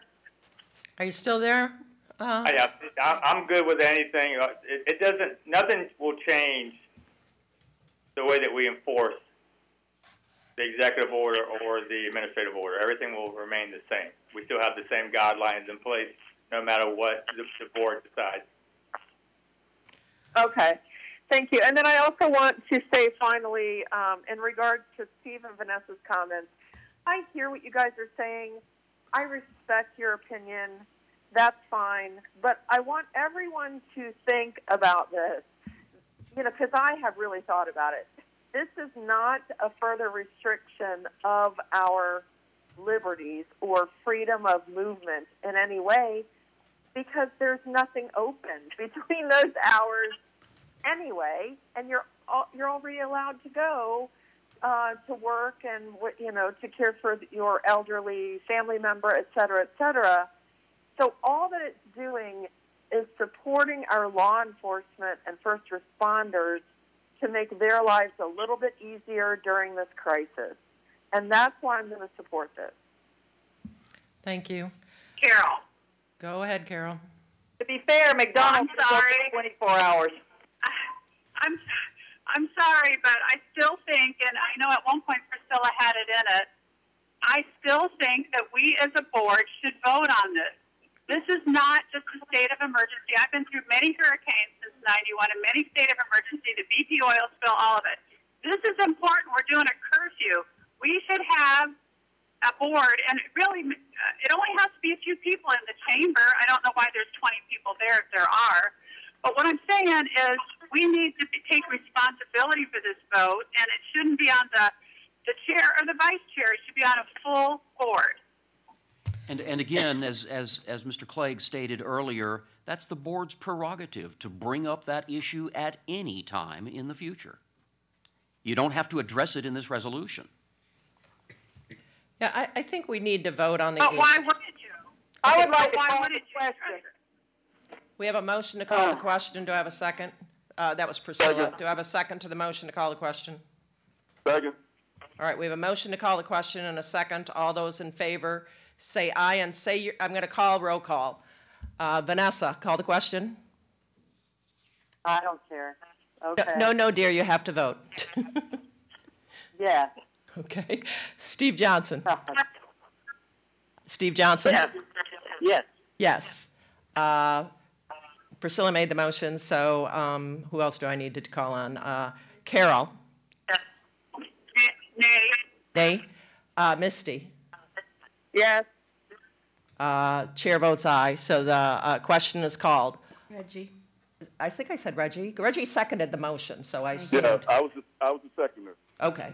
All right. Are we good on that? Did I do that properly? Are we good, Madam Clerk? All right. We have a motion before us.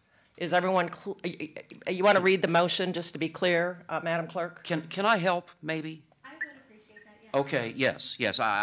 I'm rather confident that I've got this down pat. All right. All of the changes are on page 3 of the 4-page document. The first change is in section 2, where the phrase utility repairs will now be changed to utility work. And let me know when you're ready to move on, Madam Clerk, okay? Second change will be in subsection H of section 2. It will now simply read, walking of domestic animals, comma. The entire phrase that reads within 250 feet of the animal owner's residence will be removed. So it will now simply read walking of domestic animals, comma. The third change is also in section 2. Last line of text, 10 o'clock p.m. will now read 11 o'clock p.m. Finally, the last change will appear in section 4, numbered section 4. And here's what I have inserted. Well, let me just read it from the beginning.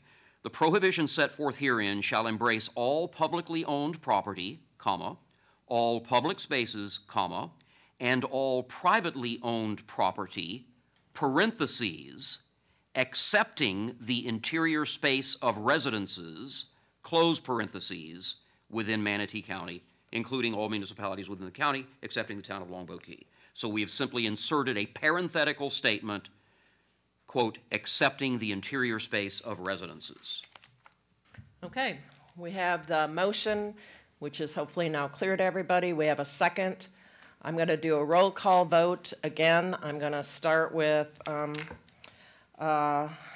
Priscilla. Yes. Reggie. Yes. Carol. Yes. Vanessa. No. Steve. No. Misty. Yes. Chair votes aye. Motion passes.